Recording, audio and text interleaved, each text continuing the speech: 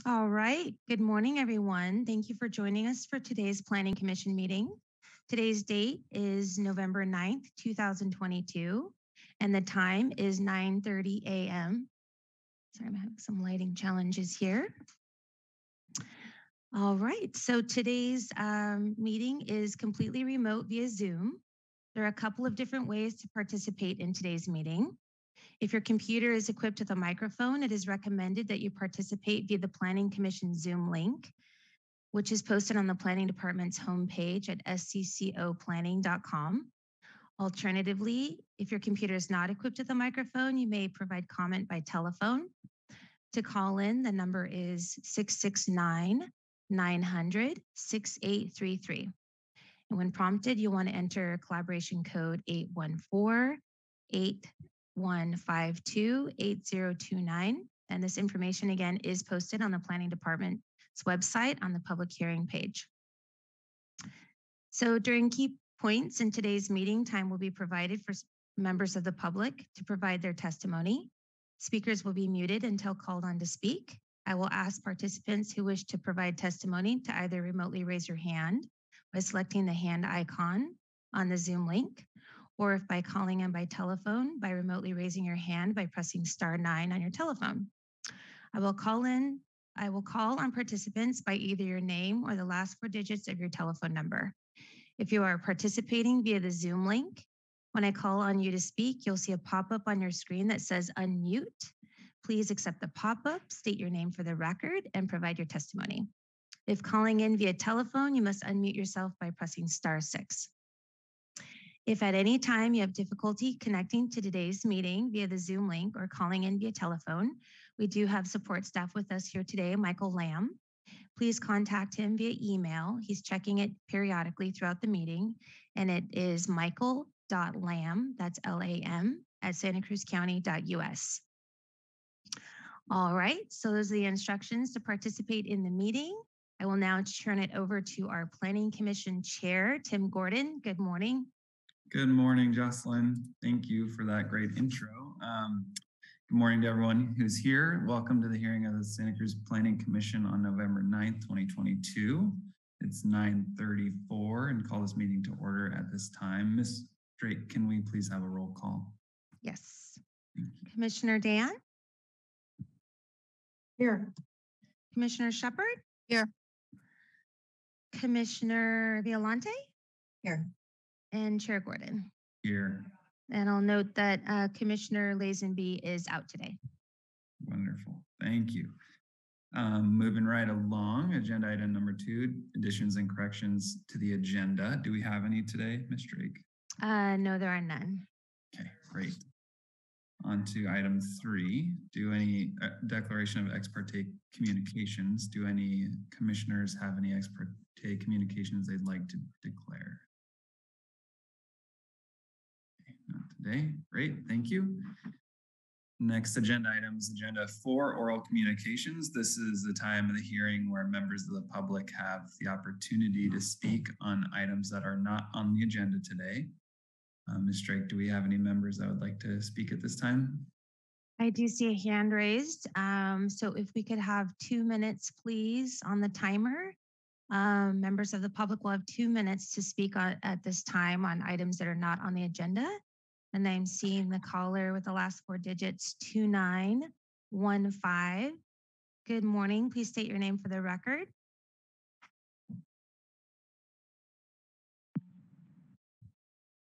Good morning, this is Becky Steinbrunner. Can you hear me? Yes, good morning, Becky. Thank you. Good morning.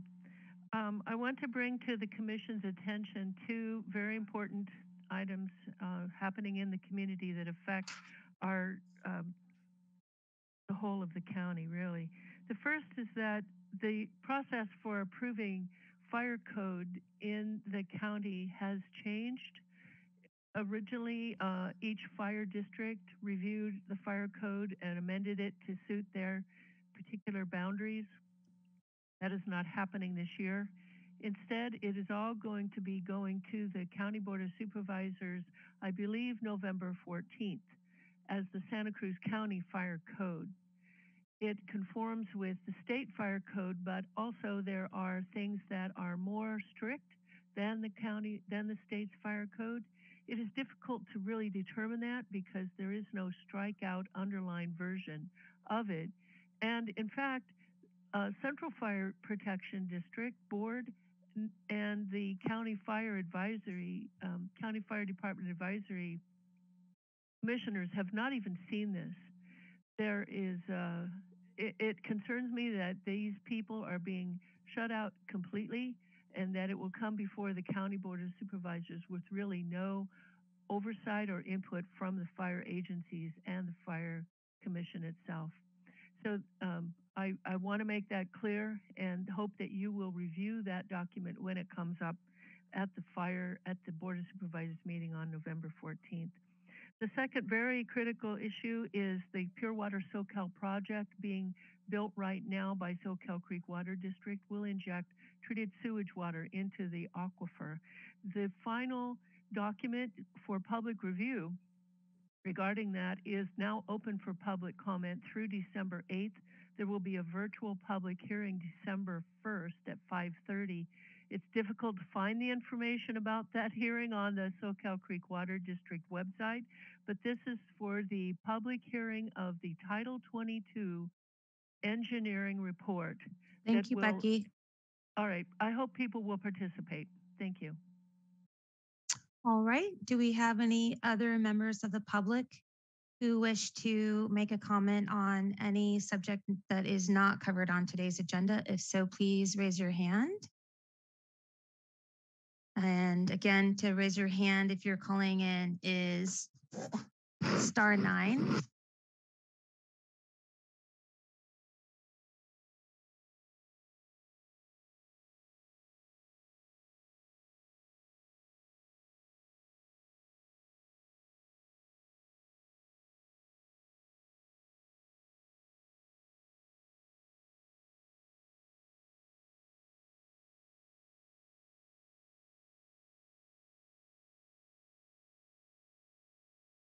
Did we lose Jocelyn?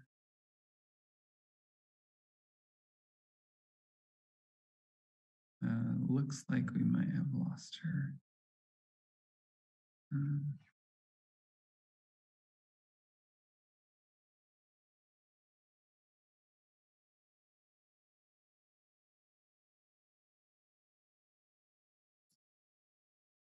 All right, let's see. Mike, are you on by chance?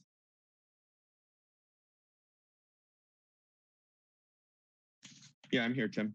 All right, cool. I think looks like we lost Jocelyn, so I think we can move on if you don't mind helping me out. It doesn't look like there are any other hands raised for the for item 4 oral communication, so we can go ahead and close the public comment at this time and move on to consent agenda item.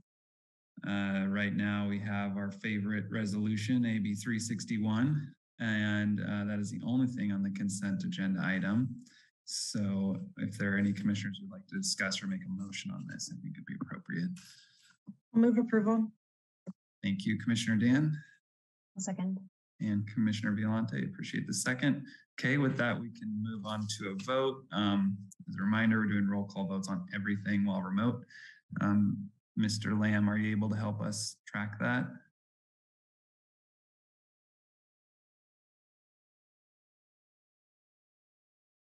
Hopefully. Michael, are you there still?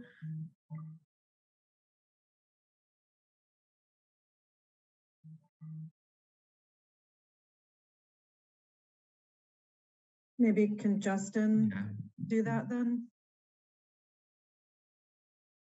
I see that Mr. Machado is available perhaps. and Mr. Machado, do we need to take oral comment on the consent agenda at all, or do we take it as part of our oral communications? Usually we have oral comment on the consent agenda. Excellent. Okay.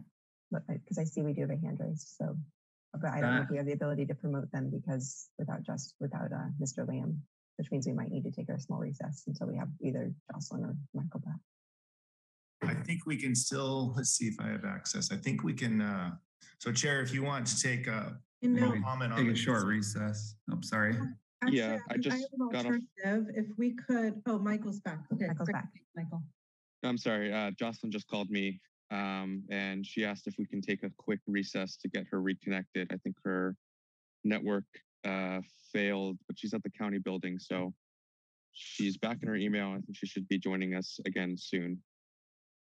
Michael, and Yes. of course, this is Chair, if I could just make a suggestion. Please. Would it be possible to just skip ahead if we have one of the presenters here to just get into the agenda so that, you know, because we don't have to take votes on the study session, they're not action items. So if we could just hear these presentations, we can, you know, get some work done. Yeah, I think everyone who is presenting is with us. I don't have permissions to update or to promote folks. I believe Jocelyn did that before she left because I can see Mr. Reed is with us, Mr. Detlis is with us, and so I believe we actually have our presenters already on, and they may be able to begin. Mr. Machado, and I don't know if your team is also part of that, but I believe we have our presenters, the staff, with us for that item. I think Ms. Dan's suggestion may be a good one. Can we start with item 7? Yeah, I think if that works for everybody, we can move past item 5 and 6, come back to those at the end for motions and voting, and just go into study session. Item number 7. This is the study session report to the Planning Commission on the 2023 through 25 County Operational Plan process, a Santa Cruz Like Me, and Climate Action and Adaptation Plan. Believe that we have Mr. Detlefs presenting today, if I'm not mistaken. And yes, good morning. How are you, sir? I'm good, thank you. Great. Let me see if I can share my screen. Okay. All right, can you see the presentation? Yes, sir. All right, perfect. Well, again, my name is Peter Detlefs. I'm a principal analyst with the County Administrative Office. Thank you for the opportunity to speak with the Planning Commission today. We would like to update you and get input on several initiatives of the County Administrative Office. The first being the 2023-25 operational plan. The second, a Santa Cruz Like Me. It's a project. I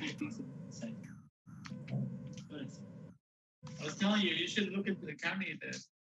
Mr. Lamb, I know. you are unmuted. Maybe Michael? one day. I just Always. Michael? Here we go. Okay, there we go.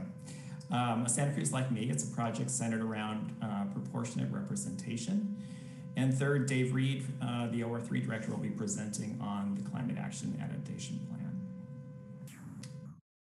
So, the Santa Cruz County Strategic Plan for 2018 to 2024 was approved by the Board of Supervisors in June 2018. It includes a vision, which is an aspirational statement of the kind of community we want to be, a mission, why we exist as an organization, and values, how we show up to serve. The operational plan is how the county intends to fulfill the mission and achieve the vision from the strategic plan. It's refreshed every 2 years and updated biannually. It outlines the county's major activities accountable through specific, measurable, achievable, relevant, time-bound, inclusive, and equitable objectives, also known as SMARTY. In development of the first 2 operational plans, objectives were presented to the commissions and other stakeholders only after written by the departments. Feedback from the Board of Supervisors and the commissions included that engaging earlier in the process would lead to better objectives. So for the 2023-25 operational plan, the county is focused on continuing to hold major activities accountable to measurable results, working with the community partners to make sure their voices are reflected in the plan, validation from the people closest to a problem in designing its solution, and continue to disaggregate data to uncover hyper-local trends and gaps in service. So at this point, we'd like to pause and receive input from commissioners. You can also provide written input through the survey link that is included in the staff report. I was hoping to paste it into the chat here, but I'm not sure that I have that. And so maybe we can just go ahead and get started here. So within the purview of the Planning Commission, please consider, these 3 questions, and we'll go after them one by one here. So let's start with the first one of, what one issue, if addressed, would have the biggest positive impact for county residents? You can take feedback now if you prefer to do it through, their survey. We can leave that up to you. I'll look to you, Tim. Yeah, definitely. So just be clear, this is the interactive, right? We can answer this now. Absolutely. I'm here to take notes and provide feedback, but we also have that survey as well if you prefer to, respond offline. Yeah, well, I'd be happy to do the survey. I looked at it also before we started, but it, seemed like it would be more easily finalized once we had some more information. So I'll do that right after. But I think there's a lot of things that could be, really positive impact for our county residents. And man, I would say probably one that just comes top of mind amongst a long list of things, that we're always working on is, maybe transportation, public transportation, and more bikeable, kind of walkable areas. I think would go a long way.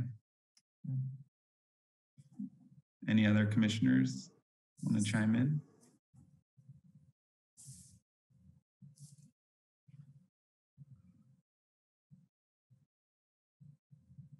I'm happy to chime in. I mean, obviously, I think one of the biggest things that we are addressing as a county and the Planning Commission has purview over, obviously the sustainability update, and then what we're doing next year, obviously it's the housing element, because the access to affordable housing in Santa Cruz County has the biggest impact on people's ability to reside here in an equitable fashion. And I think that goes to what you were talking, I think your next presentation and kind of incorporated to this is the Santa Cruz Like Me. If people can't live here and have affordable housing and equitable incomes and access to things, it precludes them from having the ability to then participate in their government. If you can't earn a living wage, then you don't have the time to volunteer to be part of a commission. You don't have the ability to participate in meetings during the day or the evening because you're working both of those times. And so the Planning Commission comes into the role that they end up playing has to do with the way we build the structure under which people can afford to live here. And that means building the way we create access to housing is one of the biggest ways that the Planning Commission, in my opinion, comes into play in terms of that. Great. All right, thank you.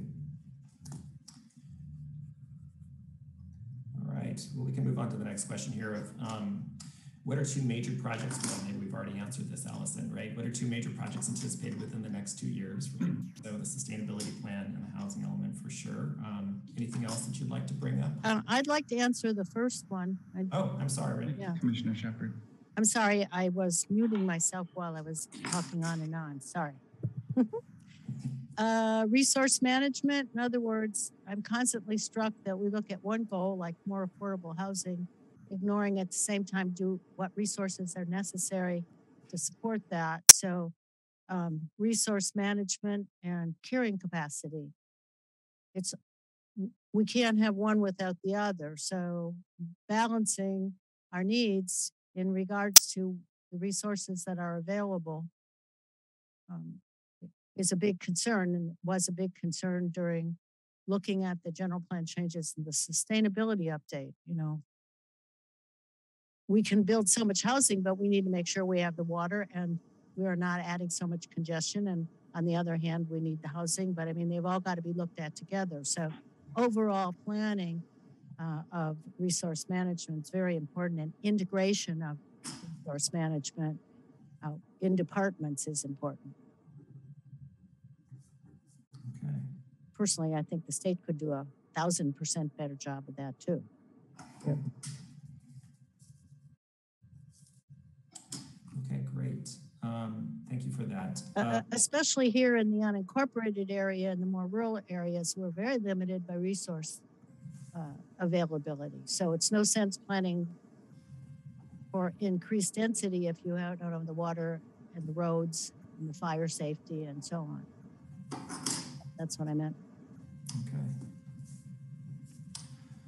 All right, so Allison already mentioned two of the major projects over the next 2 years. Does anyone want to weigh in on any further activities? What do you mean by what are the major projects? So, projects that you foresee coming through the Planning Commission that you will vote upon that you can see would have an impact. Well, I mean, there's a loud noise apart from it to participate, so I don't know where it's coming from. Rachel, you're breaking up badly. Yeah, I think there's some kind of connection issue. It kind of sounds like somebody's speaker's too close to their microphone. Peter, try to mute and let's see if it goes away. I think it's come from Peter's machine. Okay. Yeah, that's it. Peter, you're. So what I don't want to pause. So let's just get through this. But to answer Peter's question, planning commissioners usually don't have a sense of what projects are coming forward because that's not our role. Sometimes, like me and Allison, we're staff of a board member, we do have kind of a insideritis knowledge of things coming forward. So I don't know that that's like the best question for us, but since I do know of some projects that are really important coming forward, obviously the rail trail segments that are under construction right now in the city, and then the segments that will be constructed in Live Oak and on the North Coast are vitally important. And then there's several infrastructure projects going on in the North Coast that are also really important for access to public open space.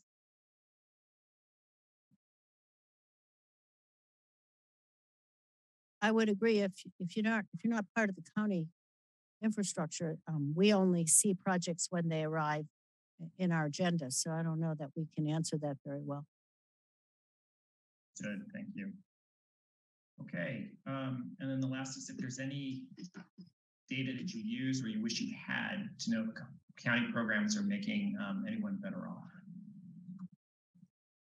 Well, do you want to redefine what you mean by better off? Is that's the whole thing that you're addressing? You have like a whole bunch of points of what you mean, right? I mean, I think Renee's asking a great question, and this is really just almost like too broad to even answer because, everyone would define better off in different ways. Is there some plan? Is it part of the plan to define that? Well, each program should produce outcomes, and each program should define better off tailored to what that program is. So, I think one of the things I would say is that, and this really has nothing to do with the Planning Commission, but I'll just say it anyway, because the Planning Commission doesn't deal with programs except really like housing issues. But we get data every year from, the growth goal, which is, gives us a lot of information about, how many building permits were pulled, how many ADUs are constructed, how much affordable housing has been constructed. So I feel like in the housing area, we do get pretty good data. I don't know if we have any sense or role in, evaluating whether people are better off, but I think like what you're speaking to are more of the health and human services programs that the county administers on behalf of the state largely.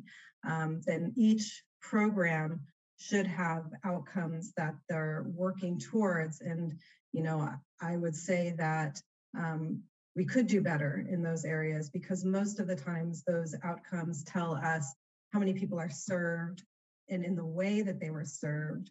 But what's lacking is knowing if it has moved the needle in one direction or the other. So that's the general broad input I would give for a huge, the county administers, I don't know, probably hundreds, like over, dozens and dozens at least of specific programs to serve specific populations. So, but I think that the county is going in a very good direction on this, and the operational plan is part of that. So, yeah. Yeah, I mean, I think specifically here, right? I mean, we're looking to the planning department to develop objectives for the operational plan, right? That are, you know, specifically related to planning, and that those will be measurable objectives. And we're just looking at, you know, what is that data that would be needed in order to, you know, measure whether or not we've been successful. So, yeah. And on that, I'd just say, I think the planning department actually does a real good job, and maybe it's a product of the fact that, you know, you're dealing with like real numbers here. Like, did this person get a building permit? Did their environmental health clearance, you know, resolve in a positive way? And, you know, and Dave, you know, can speak to this, like, you know, we set up a dashboard for fire survivors so we can actually track, like, you know, where people are in the process. So I actually think in some ways planning is a little bit ahead of the curve than other departments. And so because we can access that data, that's helpful for us to understand where we're going as far as building housing or rebuilding after the fire. So that would be my feedback at this point. Yeah, and I might add to that a little bit that I think that, you know, metrics is really important. So you can not just, you know, see where you're at, but figure out how to do it better and faster and, you know, continue to progress. And we do have some metrics, but there could be more, like, you know, timeline between permit and building issuance is good, but why is it the duration that it is? Why isn't it faster? And not just like from the county perspective, like maybe there was 15 submittals for some reason because the applicant had challenges, or maybe there was financial challenges or something. But if there's a way to get like some more information as to like not just if projects are happening, but maybe the why, can help us kind of figure out how to help improve the process overall. Mr. Machado. Thank you, Chair. I just wanted to chime in real quick on some of the comments that you all are making, you know, in terms of infrastructure, transportation, the housing needs. And I think, you know, putting those together, one of the things that comes to mind in terms of projects and data is as we go forward with the sustainability update, which includes a circulation element, next steps will be a update to our impact fee program, our transportation impact fee program, which links the housing to the needed transportation elements. And there's a lot of good data in there that will assist in that. And so I just wanted to put that out there because, you know, that type of an objective would be helpful to meet the needs and goals that you all talk about regularly. So I just wanted to put that out there for Peter's ears to hear that that's a real straightforward project that ties what you all do daily. So thank you for the opportunity. Yeah, great. Yeah, and kind of synthesizing like Commissioner Dan and Chair Gordon's comments, I think if you're specifically talking about things within the purview of the Planning Commission and therefore the Planning Department's operational goals and, you know, strategic planning, you know, I think that they're going the right direction. I mean, and it becomes synthesizing kind of this many permits issued to the permit took the, you know, efficiency. So why did the permit take 6 months versus 3 months, and how much of that was in the Planning Department's time? The permit was in the Planning Department's hands. And I know that they're actually doing that. I know that the Planning Department's doing those types of things. And so the questions of, is anybody better off? For the Planning Department, that question becomes, to Tim's point, which is how quickly did someone get their permit and how much of it was the county's component versus, I know we're working on not having resubmittals due to inconsistency of communication or things like that. And so the things that are within the county's control on being able to better efficiently serve the public. And so those are the type of metrics the Planning Department for their part of the operational plan. Because to Rachel's point, those are the parts that are in our control versus if we're going to talk programmatic goals of general county operational plan is a whole different thing if we're going to talk. But I think keeping it to this like planning framework, just saying this many were given is not quite enough of a metric versus how and why and the timeline and ensuring so that we can create change based on that is important. The things that are within our control to be better. And I think Rachel's point is right that we do get a lot of data in terms of like how many units of housing are built, But there's also, I think, a component of programmatically, like the planning commission doesn't deal with like programmatically, like how many unhoused people are, do we serve through things that don't come to the planning commission, but that is someone being better off, right? And so I think that those things do get served through the planning department though, right? Those are served through the housing division. And so I think that if you wanted to talk about data that could be provided a little bit expanding beyond the planning commission, but talking about planning data, those are programmatic things that you could talk about and know that the community is better off. That the planning commission doesn't see that data, but it could be incorporated to talk about the way that the planning department is serving the community in a housing way or in a planning way, in a transportation way. So those are things that the planning commission doesn't see, but that does the planning department. Because I can't decide, Mr. Detlis, if you'd like us to talk about the planning department or things within the planning commission's purview right now. And so I'm trying to answer a little bit of both on how we can best help you in what you'd like us to talk about today. And so I'm trying to kind of straddle both sides. I think, Allison, you're on the right track, right? I mean, it does get a little bit blurred between the planning department and the commission for sure, right? I mean, and the goal here is to help the commission provide some feedback to the planning department, on how we can better serve the community, right, through these objectives and these plans. Yeah, because I guess my point is there's a lot that the planning department does that doesn't come before the commission. And so I don't know if you want me to answer things that the commission needs from the department or things the commission thinks the department can do better in terms of serving the community. And so I just, yeah.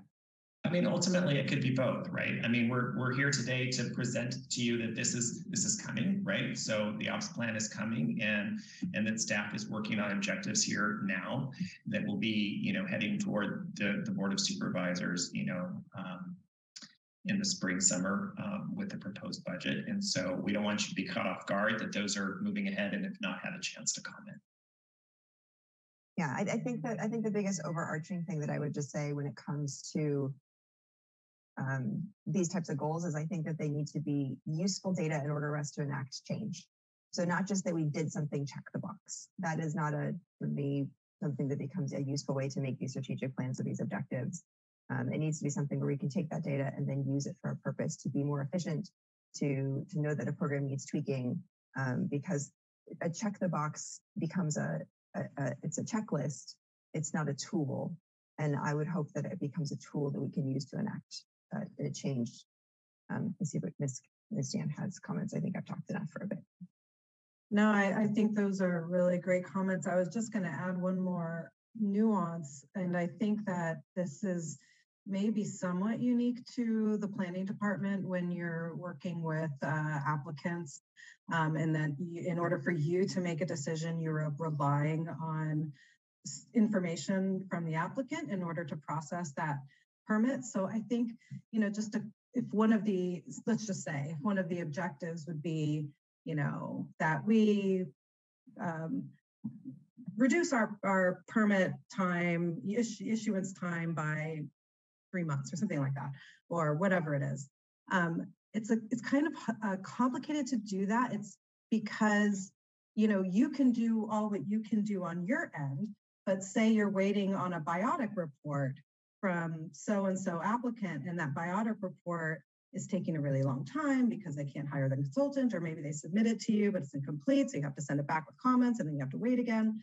So I'm just saying it might make your job harder, those types of objectives, because, on the face of it, it may seem, well, that's simple. Like, we just need to change some processes and we can make things move faster. And I think that could be largely correct, but at the same time, there's things that are outside of your control that may look like you're taking a long time to do something, but it's actually something else that's going on that's out of your control. So I'm sure you know this though, Peter. Absolutely. But I think it's a point worth noting for sure, Rachel, or Commissioner Dan, sorry. You can call me Rachel. All right, great. Anything further on this before we move on to a Santa Cruz like me? Okay. All right. So last year, after receiving the 2020 census data, the County Administrative Office partnered with Santa Cruz Community Ventures to gain a better understanding of the makeup of the county's representative bodies, right? So a survey went out to county commissions, boards, and advisory bodies. And the findings of that survey were presented in a report called Santa Cruz Like Me, the Value of Representational Government. So there have been a couple of items that have gone to the Board of Supervisors, and this report has gone to them previously. So we're just going to briefly share today just some of the key findings in that report. And you know, the Santa Cruz Like Me survey was, you know, the first time the county viewed data on boards and commissions' demographic composition. You know, given the voluntary nature of the survey and that it was only provided to currently appointed members, and you know, we only received a response rate of about 50%. It did not provide a clear comparison of the composition of applicants versus those being appointed. So, you know, we recognize there's some limitations in the data, but it's a starting point. But we want to, you know, we recognize this as a first step toward data-driven efforts to align with the strategic plan goals toward representation and that is culturally diverse and economically inclusive. So some of the key findings addressed in the report, you know, reflect underrepresentation of South County residents and a critical underrepresentation of renters, right? So mostly homeowners that you see that participate on commissions. Additionally, you know, there's an underrepresentation based on race and age. So, you know, and then finally, you know, we're also seeing an overrepresentation of college graduates, particularly those people with advanced degrees. And so, sorry, I'm too fast there. So, you know, what's being done to better align representation on the commissions with county census data? So we've already begun creating a committee to review variances and propose solutions. We're updating the applications for these boards and commissions to collect voluntary and confidential demographic data, and also improving the onboarding process for appointees, right? So the Santa Cruz Like Me committee began meeting monthly in September of this year to identify goals and strategies, outreach to the community, track and measure outcomes, and assess the impacts of the work. So again, today here, we're just, you know, looking to receive a little input. Again, it can be done through the survey, doesn't need to be done here, but just running through these questions quickly, you know, what one change if implemented would move us toward commissions that are representative and inclusive of our diverse community. I mean, if you have any thoughts here. Could I just ask a quick question? Sure. In the explanation that you just gave, the part you said about variances, I didn't quite understand that. About variances? Did you mean variances of, to me, variance in a planning regard means something very specific, but I think you were talking about something else? I think it's the variances of who's serving on the community. Okay, sorry. Right? Got it. Sorry. Thank you.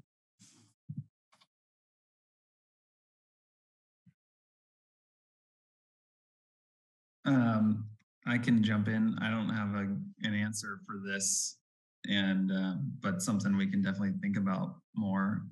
Is there any type of outreach or plans in place that the county's already started or thought about on how to, you know, align these a little bit better?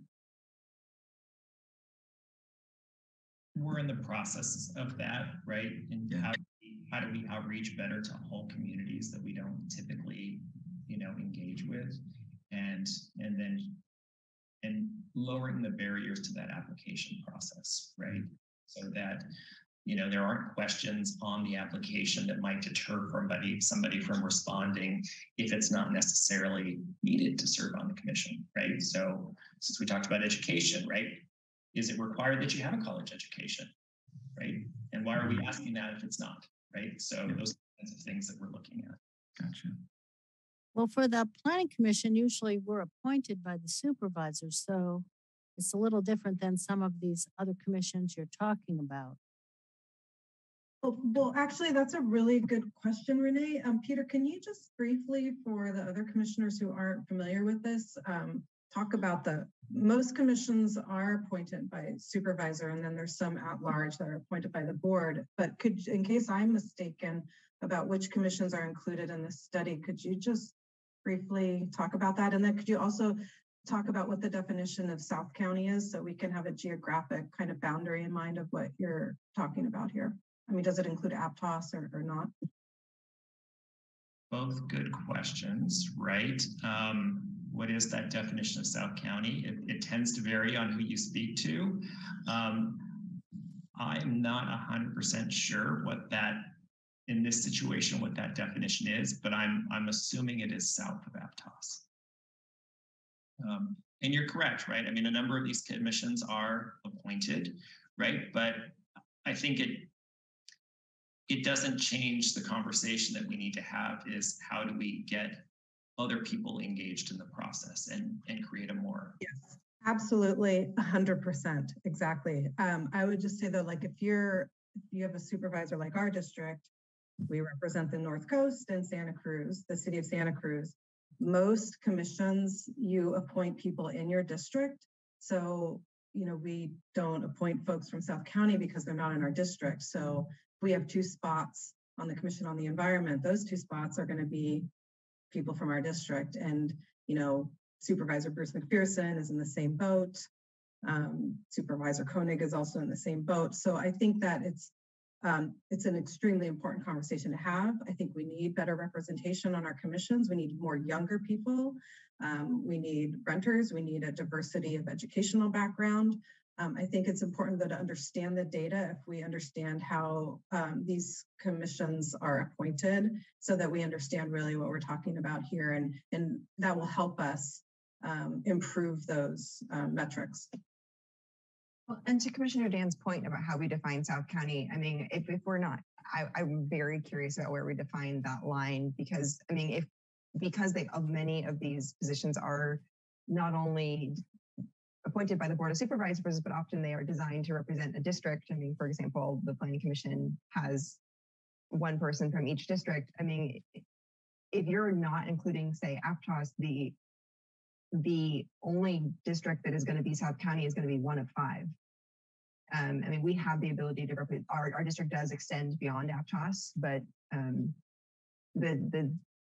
and we do make an extreme effort in the 2nd district to appoint people from Watsonville and from the even farthest south part of our district. But if you're not including the geographic south part of Santa Cruz County, I want to ensure that we're having kind of truth in data, and knowing where that line really is and what we consider South County is important, because to Rachel's point, 3 supervisors will never ever appoint someone from the South County, and even the 4th will be highly unlikely to if you're not including parts of, say, Aptos and La Selva, or even Corralitos, for example. Do we consider that South County? Because geographically, Corralitos actually isn't that much farther south than Aptos. It's just more inland.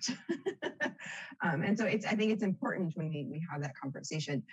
I just mentioned this not to negate the fact that we have a South County representation problem. We need to get more people from South County appointed.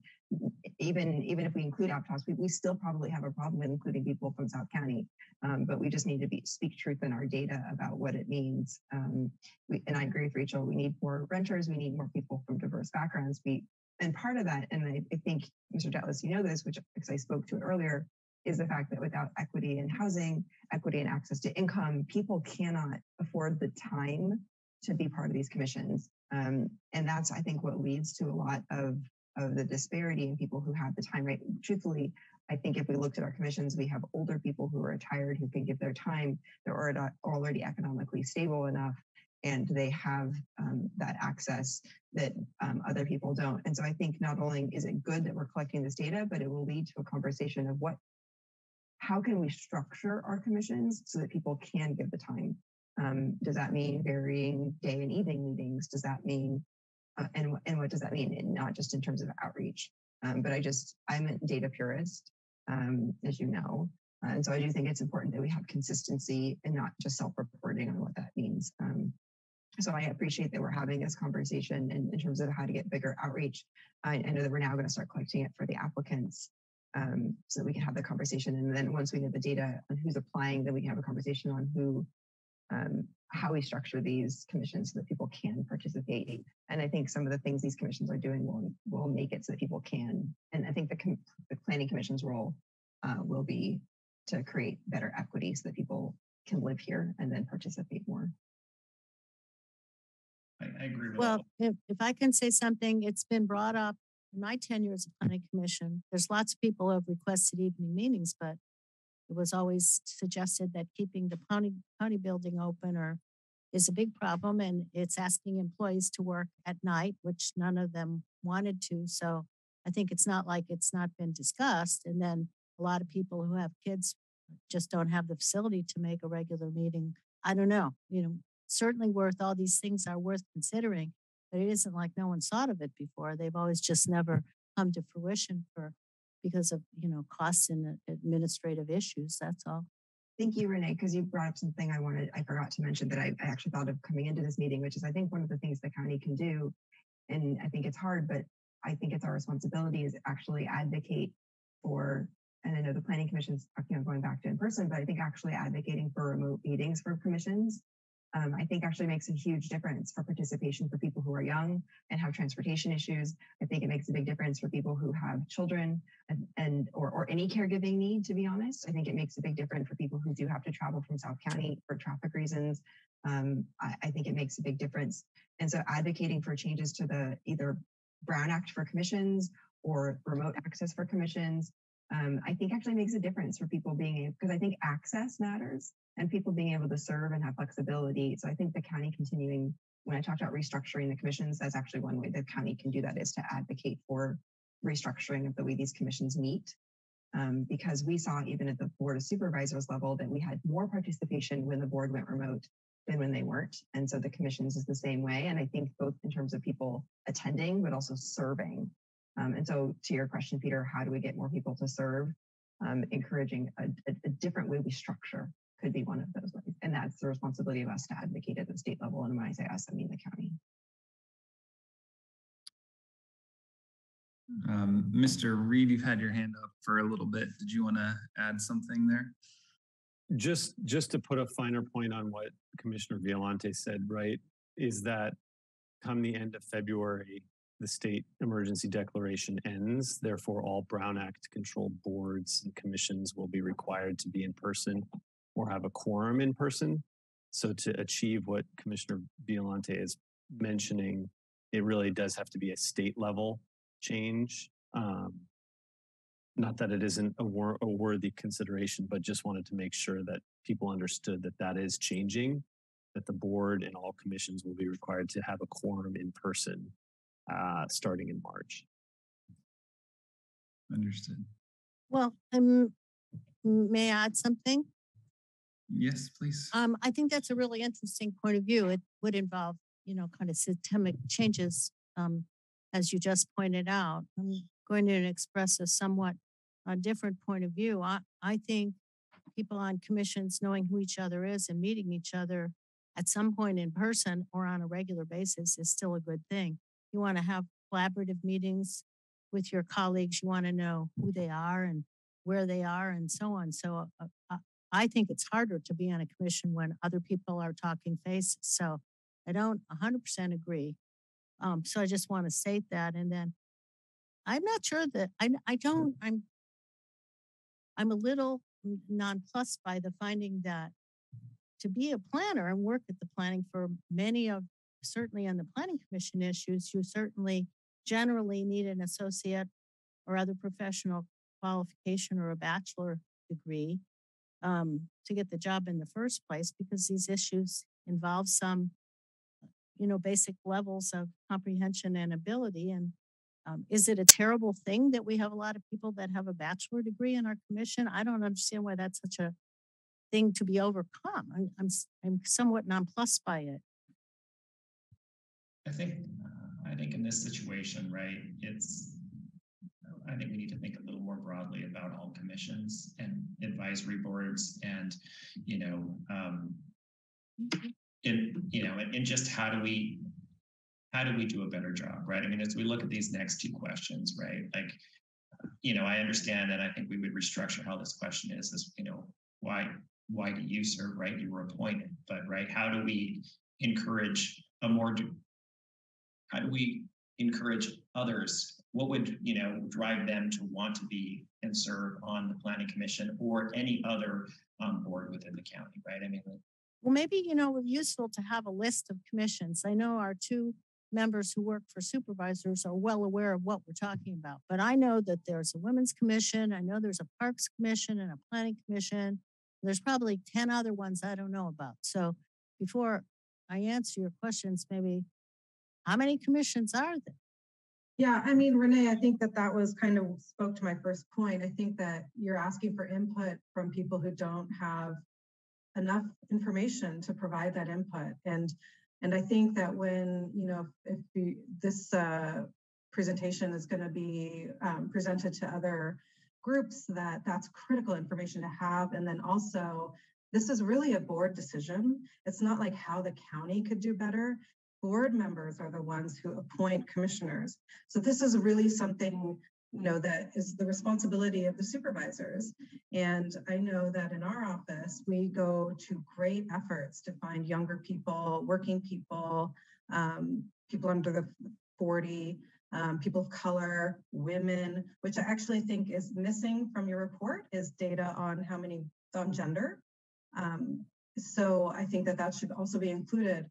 But in order to really provide input, people need to understand how commissions are appointed, who makes that appointment, it's board members, and then the geographic constraints of that board members are under and why that might skew data a certain way.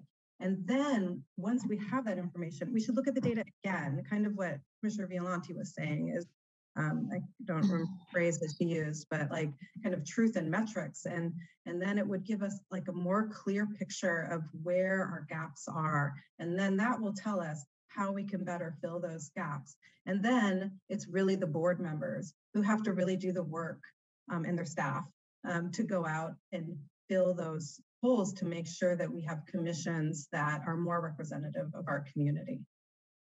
Well, I would agree, and I don't think that I'm unusual in that I know about 4 or 5 commissions, but Peter, I don't know I don't have a basis to know what you're talking about when you say all our commissions are there 10, 20, and so on. And also, again,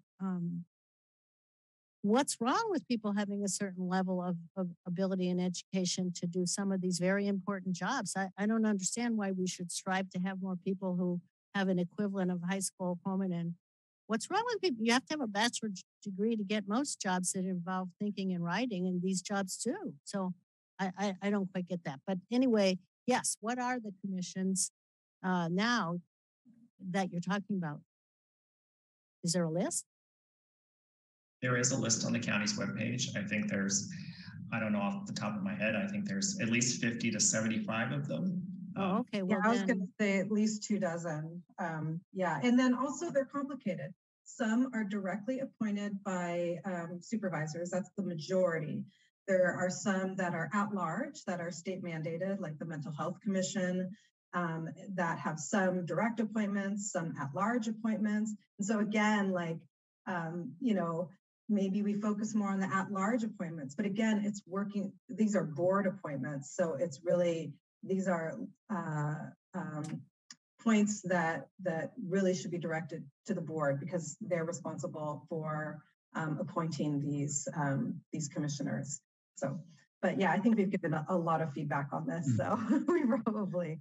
I just had a couple follow-up points. I think, there's been a lot of good discussion. I think the equality in housing goes a long way towards solving this, which I know we're all passionate about. And we're going to continue to make that a priority.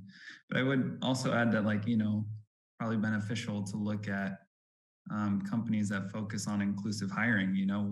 We have my company in particular, we strive for inclusive hiring and have a really good, I guess we have a very inclusive company, which is great.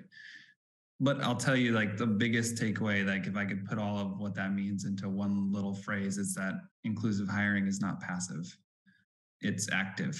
It's finding the younger generation. It's training them. It's looking to where people would be interested in helping getting them involved even like before a commission. So like get them involved in what the commission talks about, like you know, and then help train people up to get to positions that they may not be qualified for today. And then I think a big part of this that can't be forgotten that the other commissioners have mentioned too is pay. You know, a lot of people can't take a day off on a Wednesday to come be in a meeting. And then they also probably can't, you know, for the majority of people, if we're talking about getting younger people involved, they have kids like someone mentioned. So like, let's look at that. If that's, you know, a serious thing that we want to do, is like, let's pay people a wage for the day that they spend, or help offset childcare costs. You know, I think there's a lot of ways that we could like adjust that, and that one change would probably get you so much more, so many more applicants. That's it. That's all I have. I'm really excited that this is happening, and I appreciate that we're taking these steps as a community. I think it's really important. You know, thank you all for your input on both these topics, right? I know this is unusual from your day-to-day operations as a commission, but I think your feedback is still important and noted, and I'll be sure and pass this along. So, but at this point, I do want to turn it over to Dave Reed, the Director of the Office of Response, Recovery, and Resilience, to talk a little more about the Climate Action Plan. Good morning, Commission, Chair Gordon and staff. Thanks for the opportunity to give you all an update on where we are in our Climate Action and Adaptation Plan. Wanted to just give the Commission a high-level overview of some of the elements that we've been working on and will be bringing to the board in December. So as part of the update to the 2013 Climate Action Strategy and the development of this 2022 Climate Action and Adaptation Plan, we did an updated greenhouse gas inventory. 2019 was unfortunately the best available data pre-pandemic to give us a representative data set of typical use. Because of the issues with the pandemic, the 2020 and 2021 data was not used. So this original inventory was created by AMBAG and then modified by our consultant team. The main takeaway here that I just want to share that most of you already know is that nearly 70% of our greenhouse gas emissions are from the transportation sector, and then nearly 25% is from our built environment, particularly the natural gas and propane elements. One highlight of significance is that we have a very, very low electricity carbon footprint because of the good work that this county did in supporting the creation of 3CE and their sustained work on reducing the carbon footprint of our electricity. So just wanted to highlight those two things on this inventory side. Next slide, please. This graph, there's a lot of numbers here, but I'm going to try and just distill it down to a couple key points for the commission and something that has changed as of September. The 2030 reduction target, commonly affiliated with SB 32, which is the 40% below 1990 levels, that has been a state law for a number of years. And so what we are showing here is essentially four different lines. The dashed line at the top represents what our emissions inventory was in 1990. And that's us, holding that steady across the top there at a little north of 760,000 metric tons of CO2 equivalent. The red line represents what's called business as usual. If we didn't do anything, if we ignored state and federal guidelines, our emissions would follow that trajectory in the red. The orange line represents some of the existing state and federal fuel standard requirements that are going to be coming online over the next few decades. And so it represents some of those actions being taken outside the county at the state and federal level to reduce emissions. Which line was that, Dave? I'm sorry. That's the orange. That's the orange line that says, that's in the legend, says state and federal actions. So the reason I say that, is that the reason that line is important is that we do expect some emissions reduction efforts to come from those state and federal legislative requirements. So then that adjusts kind of what we as a county have to do to reduce our emissions to meet the target of 2030. And then more significantly, in September of this year, AB 1279 was passed, and that codified the 2045 carbon neutrality target. So we do now have these two targets codified through legislative action at the state level. The 2045 target had been just an executive order. But what we are doing in our CAP is setting those two targets as our goal and as our requirement to meet those. And so what we need to do is, and what we are doing is trying to create a menu of mitigation strategies. So mitigation being the reduction of greenhouse gas emissions to meet those two targets. As an example, the city of Santa Cruz set and the city of Watsonville set intermediate aspirational targets to reach that carbon neutrality sooner. But to give folks a frame of reference, we need to reduce our CO2 emissions to meet the 2030 targets by essentially the emissions of the entire city of Watsonville. The entire city of Watsonville's emissions is right around 180,000 metric tons of CO2 equivalent. So we are dealing with a much larger target reduction that we need to meet. So we felt that it's a reasonable goal, and it's going to be a challenging goal to meet that 2030 and 2045 target. Can I ask you a question about the data you're using so I can understand what we're looking at? So so the yellow line, when you said this is taking into account state and federal actions, one important piece of that, as the previous slide showed, was transportation. So is the move to electric vehicles part of that? And then how was that calculated? Like I mean, we have kind of a trajectory of people moving to EV. I believe it's going to go much more rapidly in the next decade. And then 2030, you're not even going to be able to buy a gas-powered vehicle in California anymore. So was that taken into account in the yellow line or not? So forgive me, I might not have all of the details, but it's a great question that I'll make sure to have when we are before the board, and I can certainly follow up with you and the commission on it.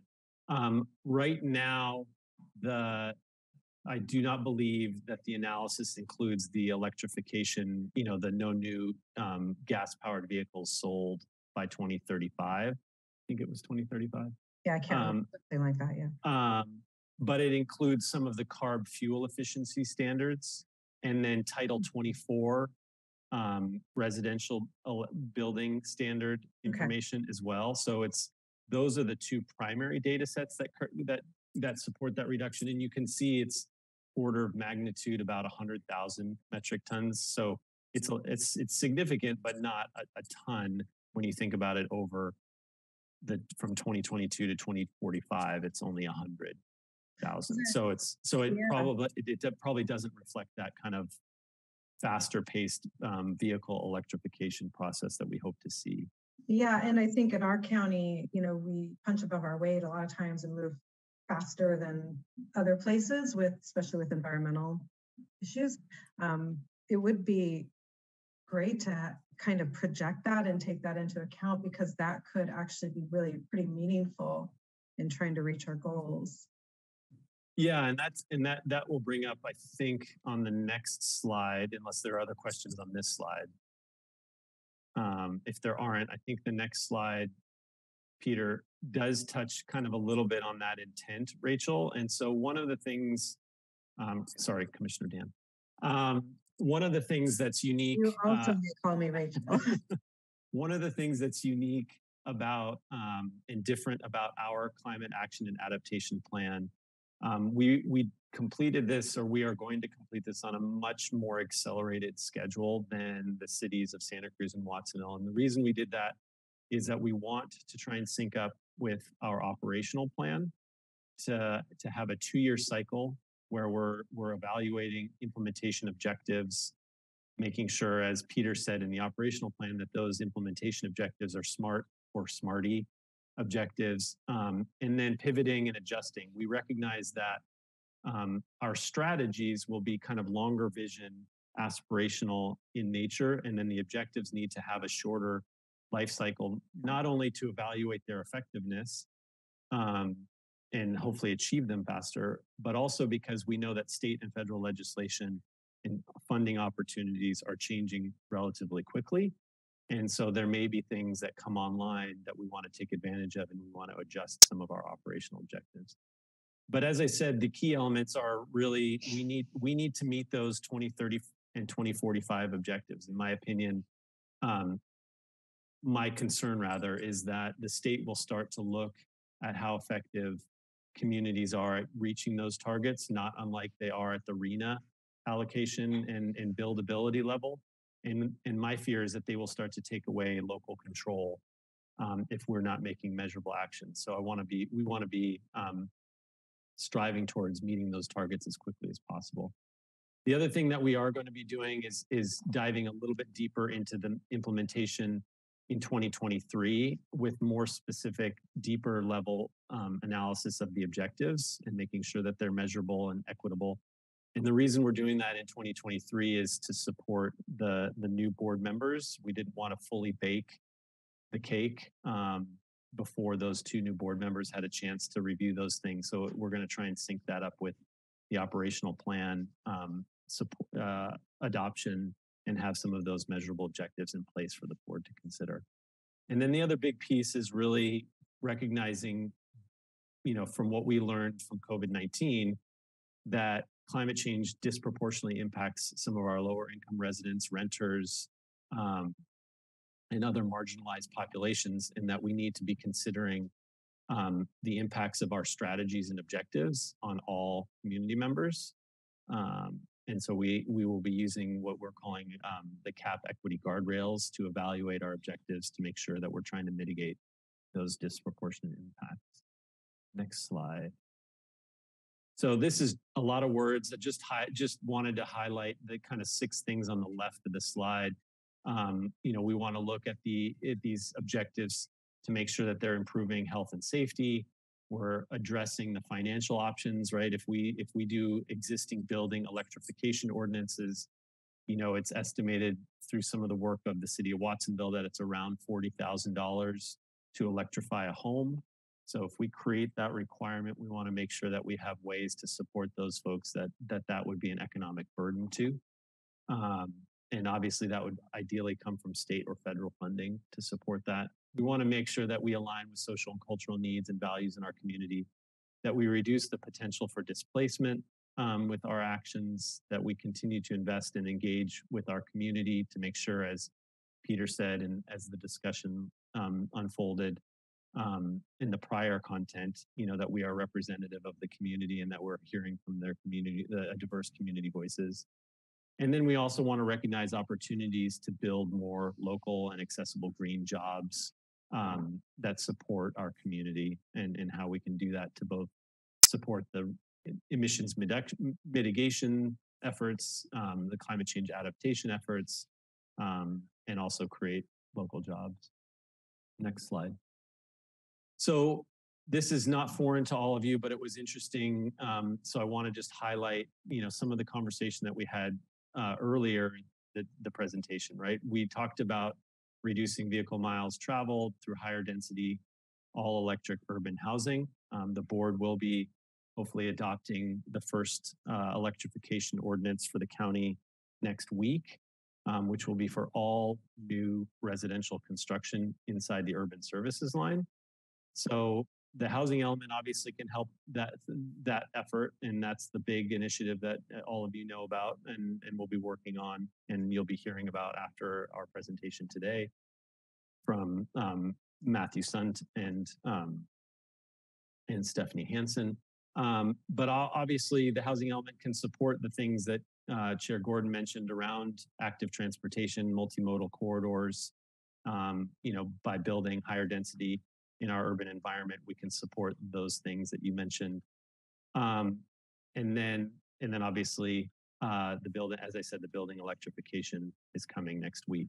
I do want to highlight one thing that is of particular interest to my office in the context of the housing element. And I think it's just to expand on what Commissioner Violante said. I think typically our conversations at the county level around the housing element and the RENA allocations have focused on the affordability requirements and building affordable housing, which is critical in our community. As we all know, we've got a deeply racially segregated and socioeconomically segregated and unaffordable community that we live in. And through the housing and RENA construction, hopefully we seek to address that. But I also see the housing element in the construction of RENA allocated housing as one of our best tools to affect meaningful change in the climate space. So I want to build that fluency with the community, that the housing element and the rezoning of properties to build higher density, affordable, all electric housing in our urban environment is really a climate change effort, not simply an affordability effort. It's both, but I think we so oftentimes as a community get stuck in the affordability or not in my neighborhood mentalities. And I think we can all agree that we are experiencing climate change now.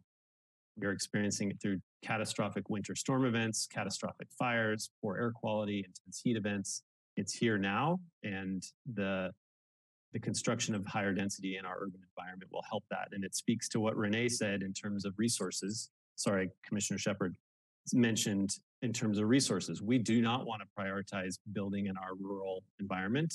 We want to prioritize and optimize the construction of new homes in our urban environment to reduce those vehicle miles traveled, support multimodal and transit-oriented development, and address our active transportation plans. So with that, I'll stop and happy to answer the question.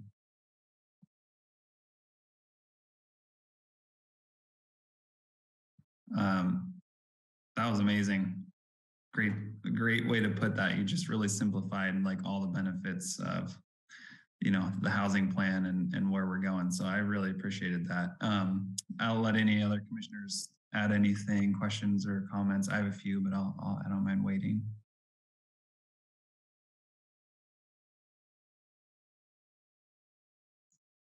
Maybe not. Please go ahead and start, Chair Gordon. Okay. Well, I just wanted to say that, I appreciate this. I didn't know if we were going to kind of talk about the similar, like kind of what can we do better, that kind of stuff. But I would say that the greenhouse gas emissions, like you mentioned, some of the ways that I see that would be like really beneficial is obviously building denser and corridors and nodes like we talked about. It's amazing how many good effects housing density and planning, has on the environment and community.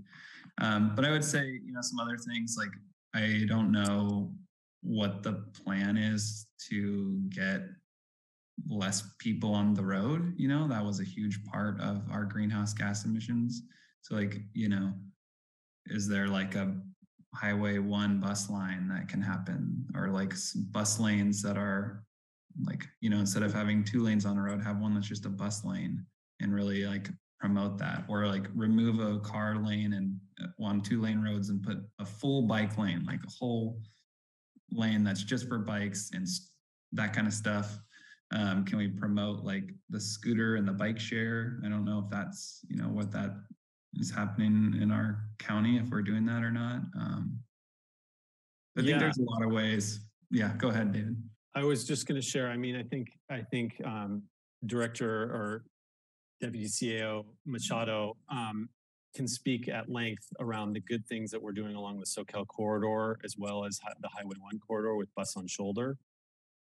So I can let him chime in.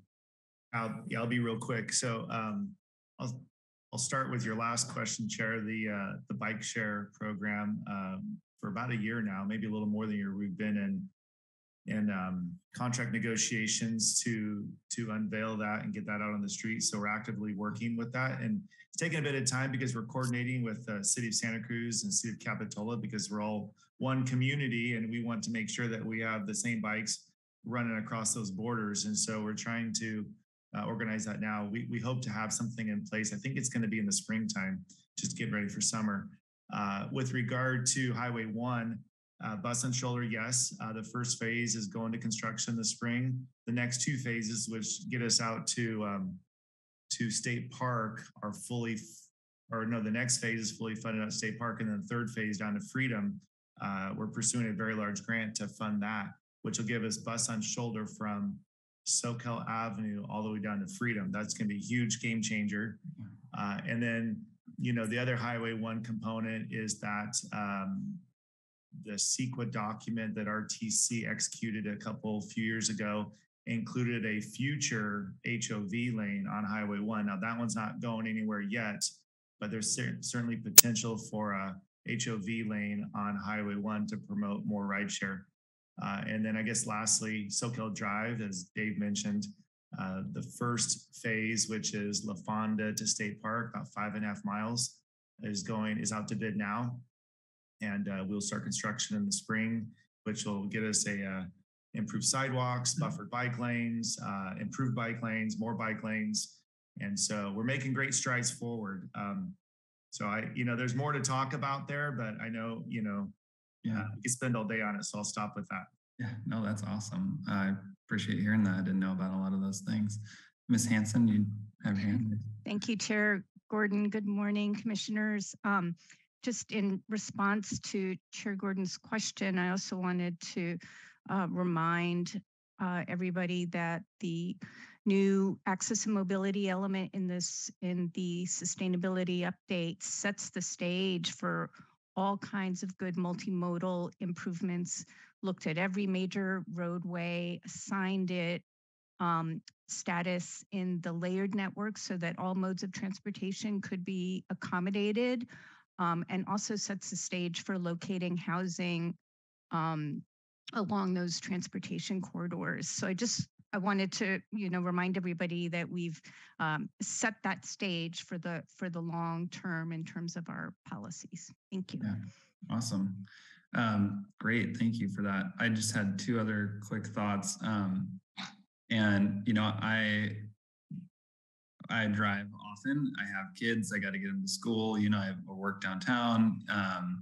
But I would say that for me, I kind of have to at some times, but then other times I could totally get all the kids on bikes and get downtown. It was day before Halloween or Halloween, whenever there's the big parade downtown, and I had to get past Pacific. And there's a guy who walked by me probably like up by Whole Foods. I was in my car, he walked by me, and then I was stuck at Pacific and he walked by me again. And so, the active discouragement, I suppose, of driving would solve a lot of problems. It's too easy for me. And so maybe if it wasn't as easy, like on those days, I should have just walked. I would have got there just in the same amount of time. So I don't know if we're there as a community yet, but I could see that being kind of the next phase of this. It's not just like helping people with rideshare and that kind of stuff, but then my guess is that within a few years, it's going to be also like active discouragement. And or like electrified vehicles only, like that kind of stuff. But, that might be a future thing. I know that's probably a really touchy, hot topic. So the other thing I want to chat about is just like, as it relates to housing, electrified homes is going to be a big deal, right? As you mentioned, that solves a lot of problems. I think another challenge that we have a lot of our housing was older, right? And houses are leaky, right? So the heat that we pump into all the homes just pumps right out the windows, goes right through the roof if they're not properly insulated. And now we have these like better building materials where we can really seal up buildings really nicely, and better window systems where they don't leak as much. And so I would say, like, if there's easier ways, then like whole home electrification is like a really good one. But then also, when somebody goes to do new siding on their house, maybe they use a better material that seals their building envelope, or new roofing material, or, maybe there's ways to help people get better windows, get rid of single pane windows where you might as well not have a window. And so I think there's other like building systems to look at that could help in the long run. That's it. Those are all my thoughts. So yeah, it's a great point, Chair Gordon. And one, there's a statistic or a table in the housing element that I'm sure will be in there again this year around the age of our built housing infrastructure. And it is remarkable how much of it is 1970s or older. It's a significant percentage. And so home health as well as home energy efficiency are compromised with older homes. You're absolutely right.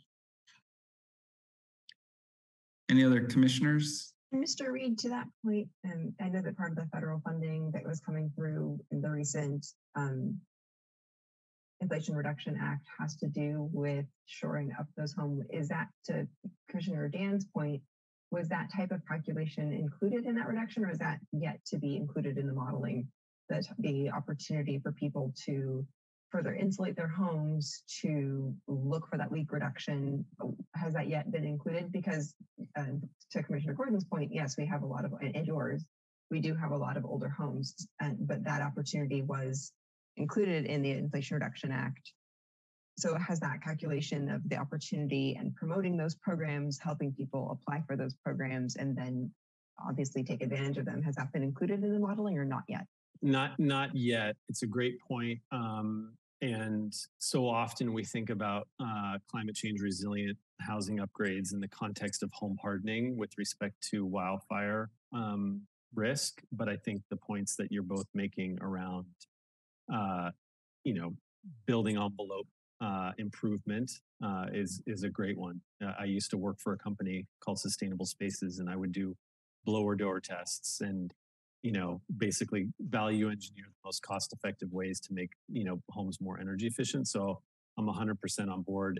And Ecology Action and a couple other nonprofit organizations are in this space doing this work already. And I think obviously we want to try and do more of it for sure.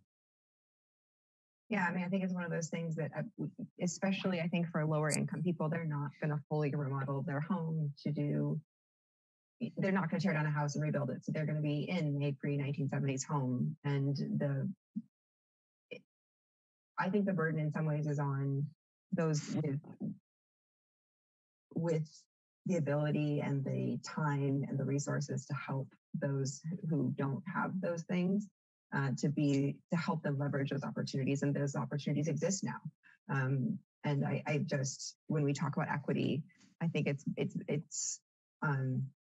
I hope to see us as a community help those who wouldn't be able to afford to do insulation upgrades on their own. Because it's always, the truth is the people who often go after those programs are the people who have the resources to do the upgrades on their own anyway.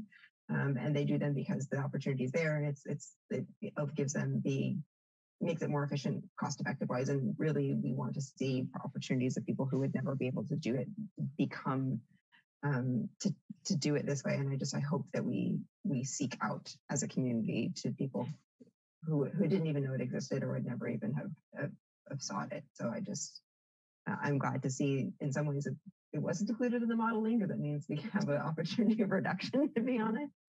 Okay, thank you. I appreciate it. Mm-hmm. Okay, I just want to add, as someone who has looked at some of those opportunities, you still have to, it's still a big outlay of cash, even with the federal subsidies, and the paperwork is something you do need some kind of degree to fill out. I think this week I looked at just topping up my insulation for my house, and it was like $3,500 just to add another 6 inches. All that stuff's really expensive, and the county would do well to help people apply for what's out there, but it still takes a lot of cashola to do a lot of that stuff. And I also usually want to make my usual presentation that the rural part of the county has a minimal bus system, and a lot of people live in rural areas, and they are still, and probably will for a long way, will be dependent on private vehicles because there's no other way to get around, especially when it starts to rain. The street I live on, there's no bus service. There was for a while, but it got cut out. So, I mean, I think keeping a lot of these programs in the urban services where they're practical and useful, like Tim is talking about, makes sense. And I hope that we will never get to this thing of applying it to all the county, because we do have, the county is so diverse in its terrain and where people live and how they live. I think we have to be respectful of that and remember it. Yeah, I will say that, you know, building electrification isn't being currently for existing construction is not before the board. The board is just considering new residential construction at this time. Yeah, I looked into getting a heat pump. It's $20,000 bucks. Okay, I can get 8 back from the feds, but that's still $12,000. You know, a lot of it. Yeah, and I think one of the ways in which we're looking at trying to address that is actually at a regional collaborative scale. So our office is trying to collaborate with the County of Monterey and San Benito, the City of Santa Cruz and Watsonville, to look at a regional climate approach in terms of seeking some of the funding to do some of this work, so that we are more competitive as a region to get the dollars in that we need. It's north of probably $1 billion to just electrify every home in Santa Cruz County, not just the jurisdiction, but of the unincorporated, but the whole county. So that is a staggering amount of money that we don't have. So we need those federal dollars, and we feel like the most competitive way we can do that is being in a regional collaboration. Great points by everybody for sure. I'll just make one real quick comment and kind of springboarding off of my question earlier to Dave about the electrification of vehicles, and that I think going forward with the cap, that it's critical to make those projections about transportation, since that is over almost 65% of our greenhouse gas emissions, and that knowing that we're so rapidly moving towards electrification, that taking that into account is important for the decisions we make going forward. Because, you know, I don't know that, you know, in 15 years, cars are not really the enemy. We get our electricity from clean sources, and the majority of folks are driving electric vehicles by then we really have to look at cars and in a different way, and look to other methods to reduce our impact. Absolutely. Mr. Reed, I'm completely pivoting here, but in any of our reductions, does it include the reduction of like switching, now that we do organics, waste diversion and any of that type of thing? Is that included in the modeling as well, since that's something that we've obviously changed recently? And yeah, some of the projections of changing the waste management system out in Buena Vista in the next few years, is that included in the modeling as well? Right now, what the modeling includes, and one caveat, that there's a methodology that has been industry accepted, and in my opinion, sometimes it doesn't give the local level granularity that I would like to see.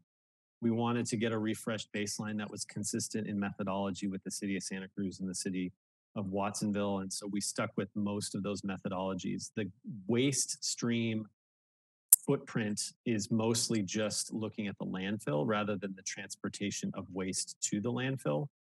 But to expand a little bit on your question, I do think that there's a carbon sequestration opportunity with our organics stream. And I think as we eliminate the food waste from that organics stream, or included in our organic stream, there will be, there'll be other opportunities. And I know that Deputy CEO Machado is looking at kind of the waste to energy stream. We're looking at things like pyrolysis and gasification as resources, and then creating things like biochar. And AMBAG, our Association of Monterey Bay Area Governments, is doing a study to look at natural agricultural and working lands from a carbon sequestration capacity standpoint. So I think we will need to expand the carbon sequestration capacity of our county on behalf of the cities who have very little capacity in that regard, but also just to meet those 2045 targets of net neutrality. So I think there's a lot there in the waste stream and a lot more work being done. Well, I think to Ms. Dan's point, I think transportation is becoming increasingly electric. I mean, right, there are big grid companies that are going electric. There are forklift companies that are going electric. And so increasingly, not even just in passenger vehicles, but in the commercial sphere. So it's interesting to hear that that wasn't part of the modeling, and that's something also that could change over time. You know, and I agree with her that I hope, I should say, maybe more than think, that it'll be a rapid, I agree with her in the passenger vehicles, it'll be a rapid adoption, but I think even in the commercial sphere, it'll also be a rapid adoption as this technology we've seen quickly evolve. And then I think once it gets to a point where it's commercially accepted, that it will also be rapidly adopted. Thank you for sharing that component, not only in the waste stream, but also in the transportation component of that as well, because I agree with Ms. Dan that I think the electric vehicle adoption is coming in a multitude of areas. So thank you for that. I think there's one hand from the public if you want it. I don't know if you want it. Yeah, let's, I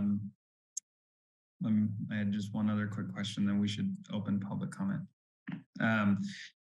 Is there any thought of future for sustainability as a whole, as it relates to the built environment? Any kind of like incentives for people to track or manage the carbon imprint of their buildings and the buildings that we, create, and or, ability to help people understand even what that means, There is a tool that the city of Santa Cruz and currently the city of Watsonville are using around the individual consumption patterns and transportation patterns for folks. Our CAP really did focus on the things that we have control over as a county. But I think that there is continued education opportunities for the public to understand both their purchasing patterns and the footprint of those, as well as their transportation patterns, as well as their home. And I think that one of the initiatives that 3CE is working on in the building electrification space is education and outreach. And I think that there's maybe an opportunity there to start to educate folks that shifting to all electric actually can be a utility cost savings over time, because the cost of electricity and the efficiency of heat pumps. But I think we need to be educating folks about that, and then all the other opportunities that you mentioned, Chair. Yeah. Around. Great, awesome. I think education is a big part of it. So anything we can do to help will help the community. Great.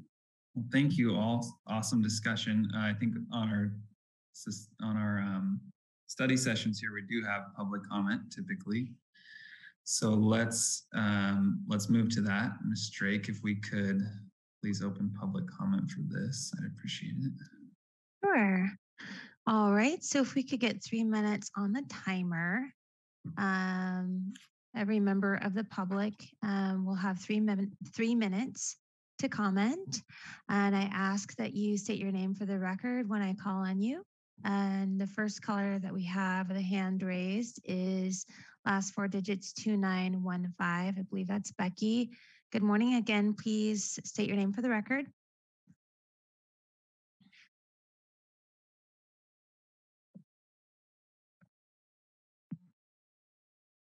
Hello, can you hear me? Yes, good morning. Thank you. Good morning. This is Becky Steinbrunner. Before you start my clock, can you clarify for me, am I going to be able to comment on only the climate action and adaptation plan, or can I comment on other things that have been discussed earlier? Item 7. Sure. Anything discussed as part of item 7, you can comment on, I believe. Right, Chair? He's nodding. Yeah, please. Okay, great. Thank you. I will start with the most recent topic. I've listened to this presentation at the Board of Supervisors meeting, and my concern is that we're using 2019 greenhouse gas emission data. That was pre-COVID. But the fact is that transportation patterns have really changed, likely permanently, because of the now easily available remote access work from home option that many people have. So So I think that needs to be really examined in all of this. I also want to say, as a member of the public participating by telephone only, I can't see any of these slides you're seeing, and I would like to request that in advance of meetings like this and work sessions, in the future, that all slide presentations be posted on the website. Thank you for that. Regarding the electrification, I support the cleaner technology, but is it really cleaner? And also, does our current county's infrastructure have the ability to support this vast increase in electrification? I have attended some of the 3CE meetings, and they are not 100% green. They're hoping to be, but they are not. And can our infrastructure, electrical grid, battery storage, is it really going to be able to handle this increase in electrification with vehicles, and now I'm hearing homes, all new construction?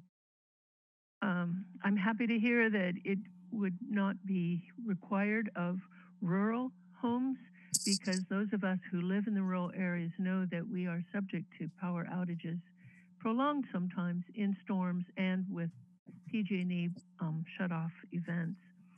I also want to bring to your commission to have it in your mind that when you talk about older homes, you can often be addressing historic homes that should be preserved in their historic context.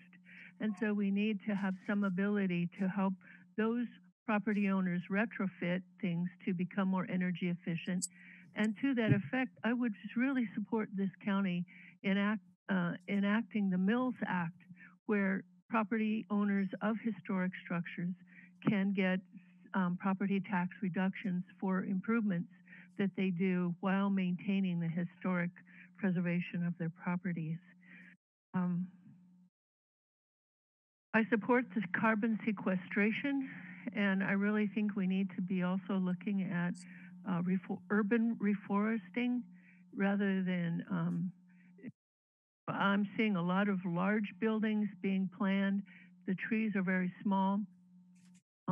The dense infill is going to require removing many trees. Thank you, Becky. An example of this is the Capitola Road development. Over 100 trees were cut down, and not many are being planted. All right, thank you very much. I have other comments in general regarding the Santa Cruz Like Me. Okay, great. So I'll write them. Thank you.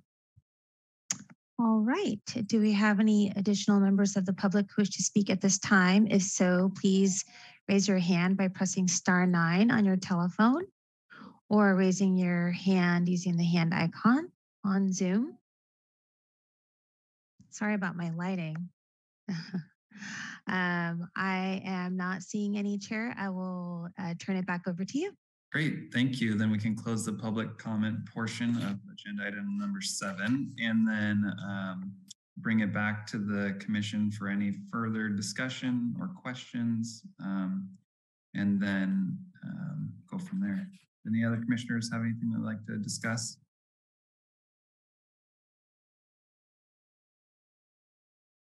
Doesn't sound like it.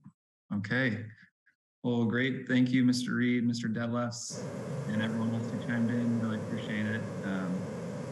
Really clear and good discussion. Thank you. Thank you. Cool. So we can close agenda item number 7, and then we're about close to 2 hours in, so I think it'd be a good opportunity to grab a 10-minute break. That works for everybody. And then when we come back, maybe we can fall back to agenda item number 5 and 6 really quick and get those votes out of the way. And then, great. Yes. I'm going to have to leave at noon. Just wanted to say that. Understood. Thank you. All right. So shall we reconvene at 11:20? Yeah, and in that case, if Commissioner Shepard needs to leave at noon, can we just go straight into the RENA presentation? Oh. And skip past our votes, what you mean? Yeah, take those at the end of the meeting so that Renee Shepard can hear as much of the housing element presentation as she can. I'm fine with it as long as we have enough people. I can't remember if we're all there. Just need 3. Yeah. Okay. Great. Yep. Sounds good. Okay. Thank you. See you all at 11:20.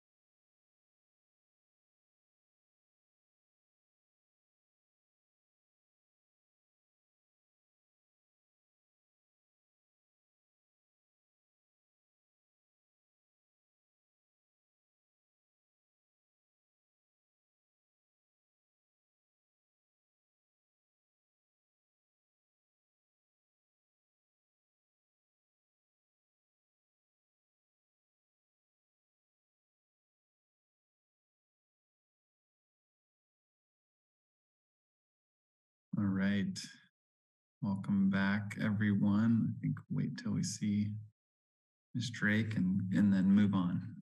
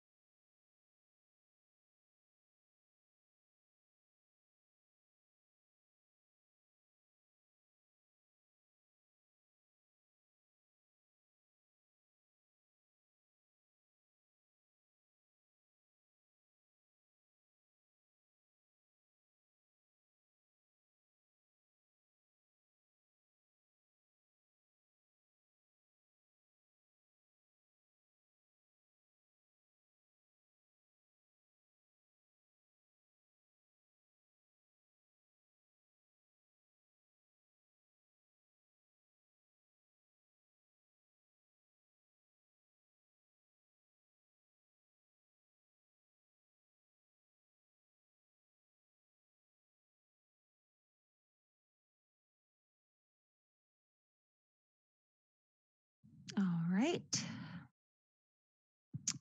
Oh, 11:22. Oh, good. Let's see. Should we take roll call really quick?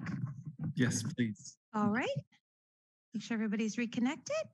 So everybody's muted. Commissioner Violante, I see you are muted. Here. All right. Commissioner Dan? Here. Commissioner Shepard? I think I saw it on mute, but we missed your voice there, Commissioner Shepard. All right. Commissioner Shepard?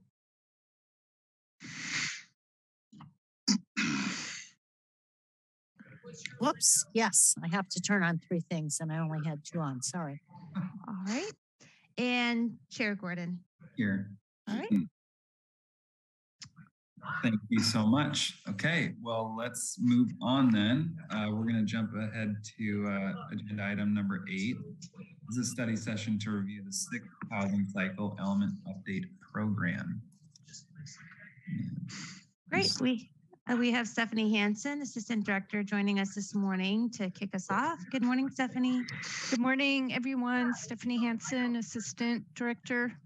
The CDI, we are very pleased to be here this morning to share our proposed program for the housing element update.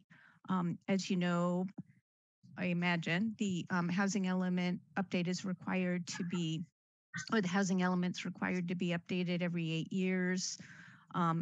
The state has aligned this with our recent RENA allocation, which we've discussed a few times.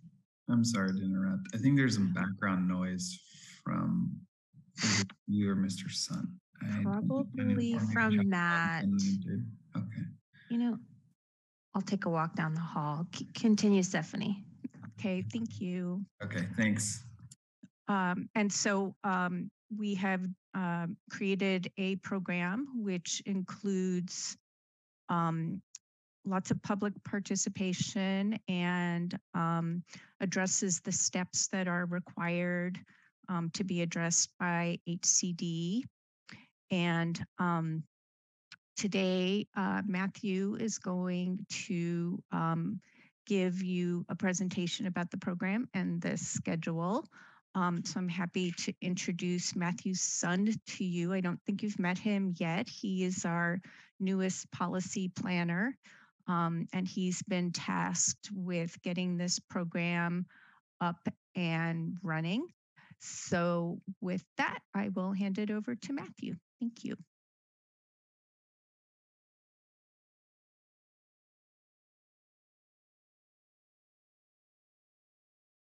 Mr. Sund, you're muted.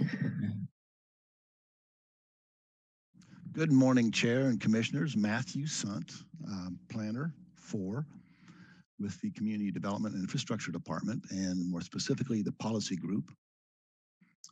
And I'm here to present on the 6th Cycle Housing Element Update.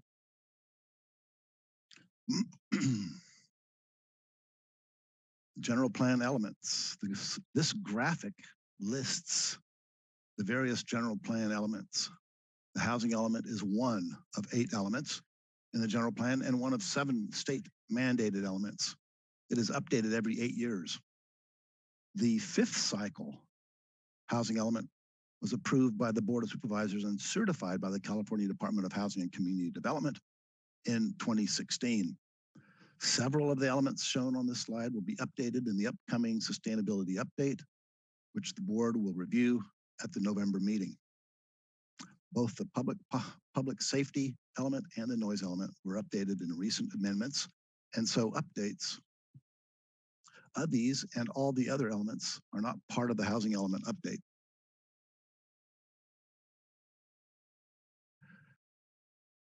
This slide shows the 5th cycle housing elements, 6th cycle housing element goals that will be relevant to the 6th cycle housing element update. A 6th goal is added herein because it is paramount importance to the 6th cycle, and that's the one highlighted in orange.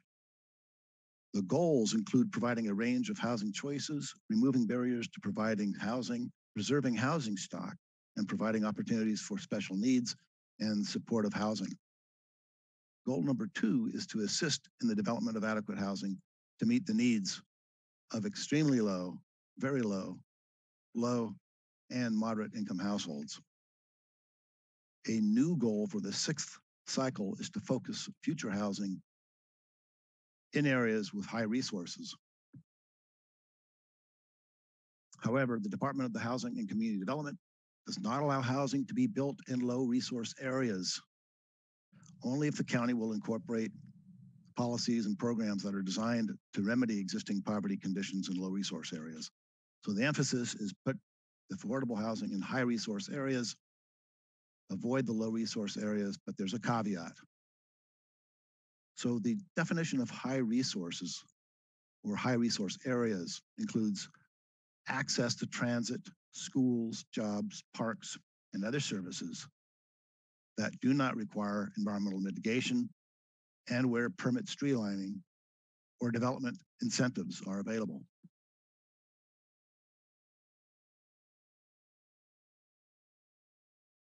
Here on this graphic are required actions associated with the housing element update. First, the county must review its existing 5th cycle housing inventory. This will require that staff conduct a thorough analysis of the existing 1,000 plus properties included in the 5th cycle housing element. Properties that remain vacant may then be included in the 6th cycle housing element. On the other hand, properties that were developed during the 5th cycle will be evaluated by staff to determine if they are underdeveloped or underutilized, and therefore a candidate for inclusion in the 6th cycle housing element. Staff will also identify properties that were overlooked or subsequently subdivided and therefore not included in the 5th cycle housing element. but could be developed and therefore a candidate for the sixth housing cycle and the inventory of properties.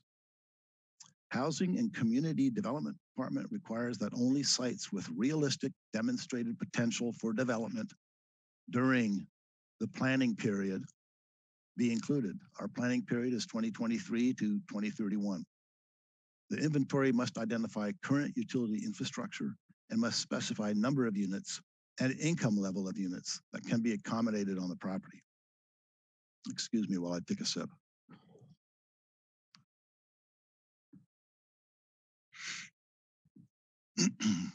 As to site eligibility to accommodate affordable housing, county staff must review density of projects on similarly zoned sites at similar affordability levels as indicators of affordable housing potential. With some exception, vacant sites that were identified in 2 or more previous planning periods and non-vacant sites identified in a previous planning period cannot be carried forward to the sixth cycle housing element unless the sites will be rezoned to allow 20% low-income affordable housing or existing zoning allows by right development for 20% low-income affordable housing. This will put constraints on how much capacity can be attributed to the existing inventory and may force the county to engage in rezoning to accommodate higher densities after the housing element is adopted.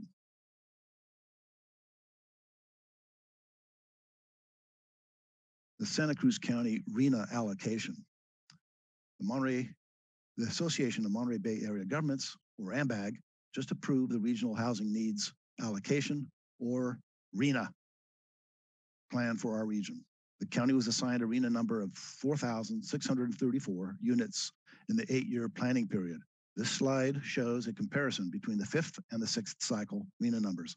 Note that the RENA for 6th cycle has increased over 3.5 times from the last cycle.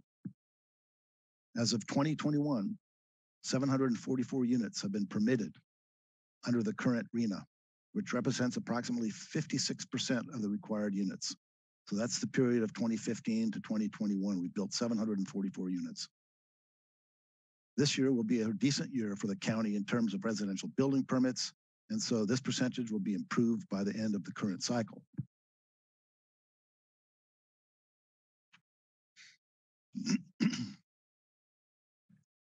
Affirmatively furthering fair housing, or the AFFH, means taking meaningful actions in addition to combating discrimination that overcome patterns of segregation and fosters inclusive communities free from barriers that restrict access to opportunity. This AFFH is new to the 6th cycle. Assessment of fair housing is imperative associated with affirmatively furthering fair housing.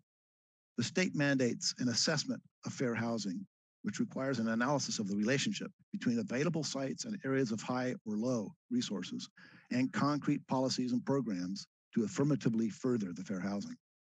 The purpose of this assessment is to replace segregated living patterns with integrated and balanced living patterns, and to transform racially and ethnically concentrated areas of poverty into the areas of opportunity. The assessment of fair housing includes a summary of fair housing issues in the jurisdiction and an assessment of the jurisdiction's fair housing enforcement and outreach capacity, and an analysis and summary of fair housing issues using available federal, state, and local data and local knowledge. The analysis must include a variety of factors such as trends and patterns within the locality and in comparison to the broader region. This analysis must address integration and segregation, racially or ethnically concentrated areas of poverty, disparities in access to opportunity, including for persons with disabilities, and disproportionate housing needs, including displacement risk. Disproportionate housing may include overpayment, overcrowding, and housing conditions disproportionately affecting protected classes.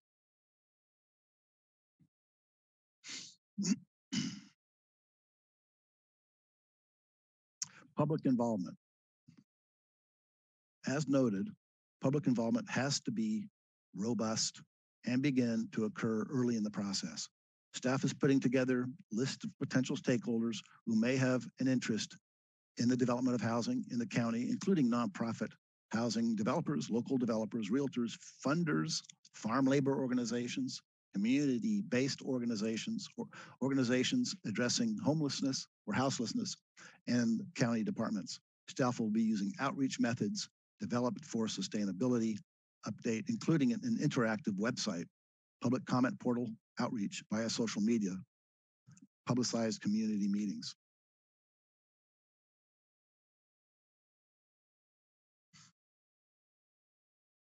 It's relevant to note that the Board of Supervisors in their October meeting have requested a particular type of public engagement that reflects, I would say, Santa Cruz like me, and we'll address that as we go through this process today. Sustainability update and climate action and adaptation plan. It is important to note that the planning analysis that we are doing this year provides the foundation for the housing element update. Both the sustainability update and the climate action and adaptation plan contain policies and strategies that support infill housing options for all in the context of a changing environment. Policy and code changes in the sustainability update that will be particularly useful as we figure out how to accommodate the 6th cycle RENA include the following: accommodating infill development along transportation corridors and in urban areas with services, broadening the range of densities allowed in our current zoning districts, creating new standards to facilitate smaller lots, raising the percentage of residential development that can be accommodated on mixed-use sites, allowing slightly taller buildings and adjustments to floor area ratios that recognize the need for more housing, et cetera, et cetera.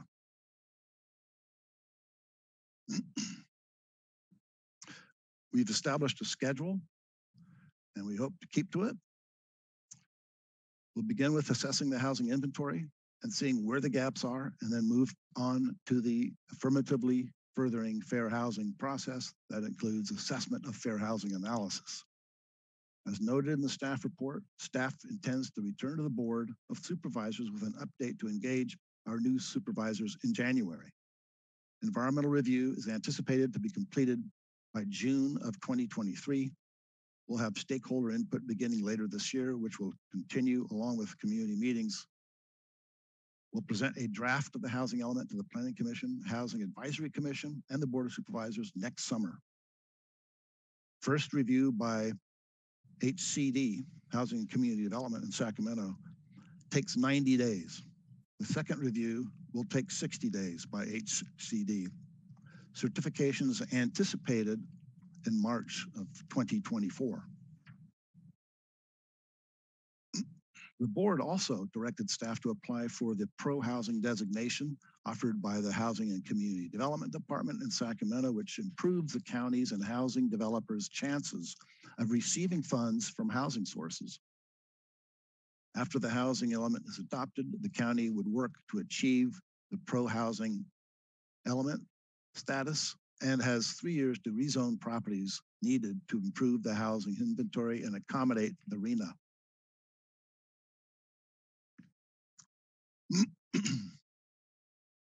And so with that, I conclude and open it up for discussion.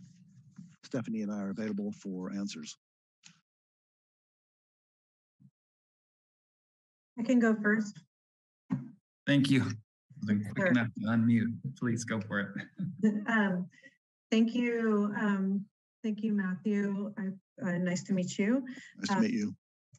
And so at the end there, you went over, I had a question about the timeline, and I think that you said that the county has until March 24 to meet this deadline. Was that correct? Did I catch that right? No, it's March 24 is when the HCD will be certifying.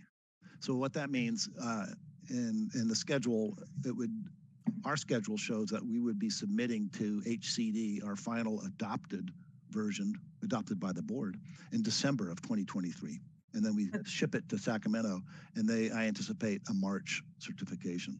Okay, so the deadline is, so what is the deadline then? So we have, I'll highlight the deadlines. The first deadline is getting the CEQA document completed by June. Early summer, late No, April. What May. I'm asking though is not our internal deadlines. What I'm asking is what is our deadline so that we're not penalized by the state for not having a certified housing element?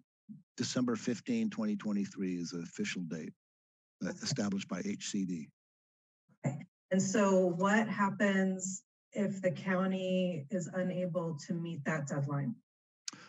If we are putting in good faith effort to resolve all the issues that Sacramento requires, I think they're going to give us slack in terms of the timing.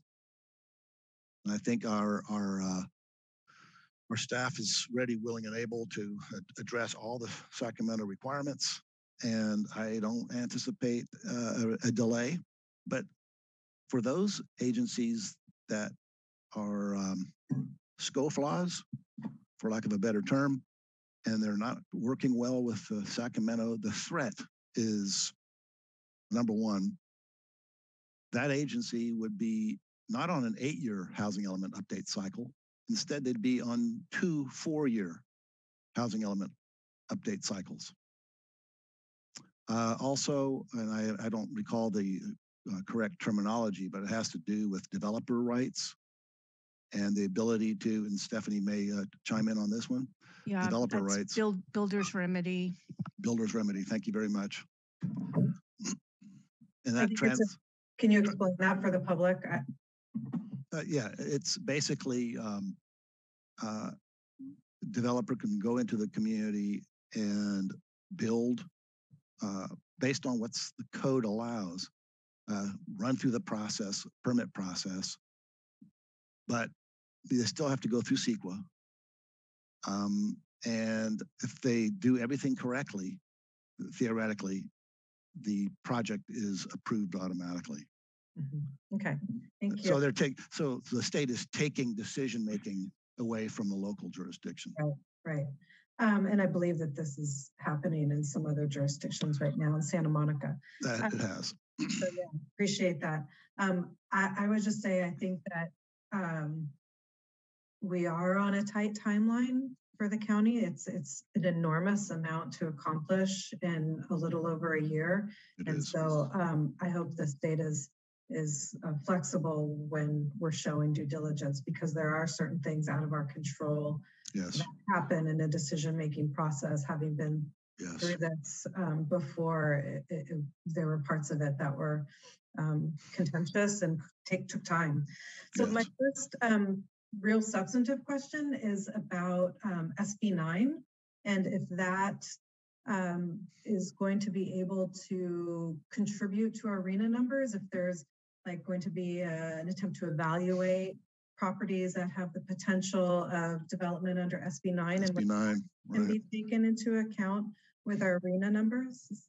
Yes, we can account for SB 9 units, we can account for ADU units, but the way that we would have to approach it, we'd have to take an example, our 2021 ADU units constructed, and then forecast what might happen the following years through the 2031 timeline.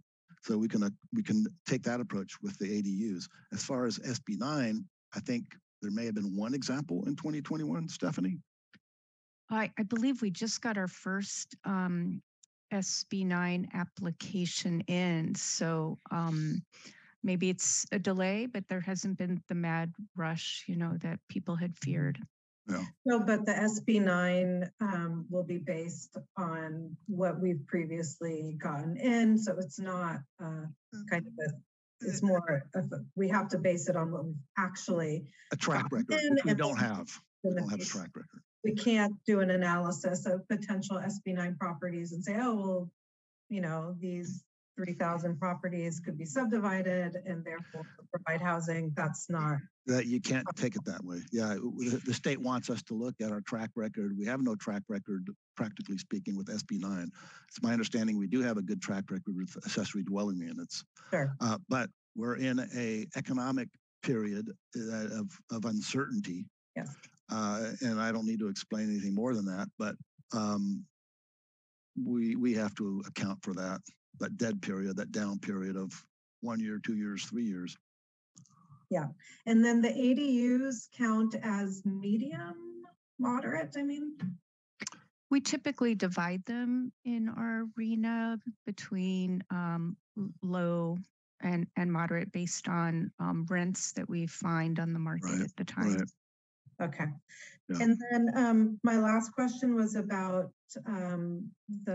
this process in relation to the sustainability plan and the creation of the new RF zone district and the locations in the sustainability plan that are proposed to be zoned to RF, and how much, so should those be approved by the board, how much approximately would that account for our getting to our meeting our RENA? Like how many units? Have we done that calculation?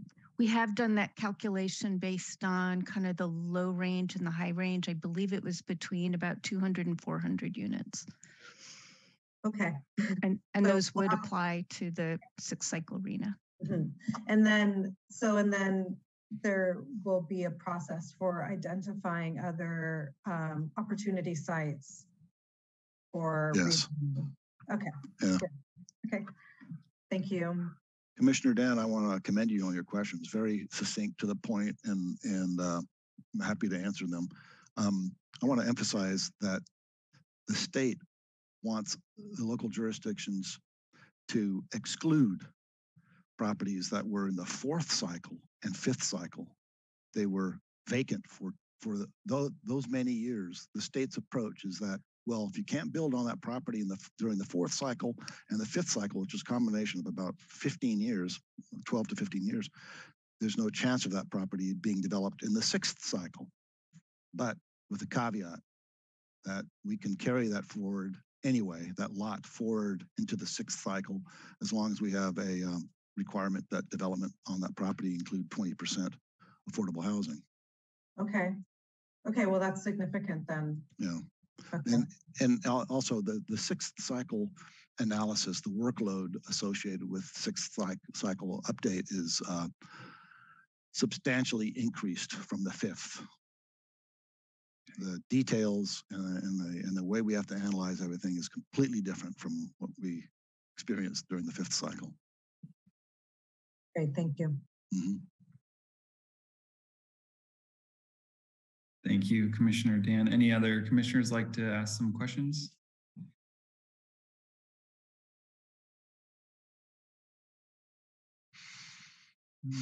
I can go. I have a couple. First off, thank you for the detailed explanation, Matthew. Appreciate it. It's I know this is a huge process, and so the detail is really helpful, and appreciate that. So, I had a couple general questions about like some ideas around what maybe the county's considering, and just trying to get a handle on maybe what the process will be. And they're kind of not in any order, so I'll just start at the top. You know,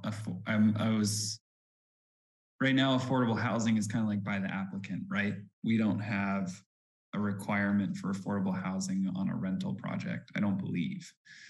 And so when we, went through the sustainability plan update, the idea is really like, let's use the density bonus to get that affordable housing.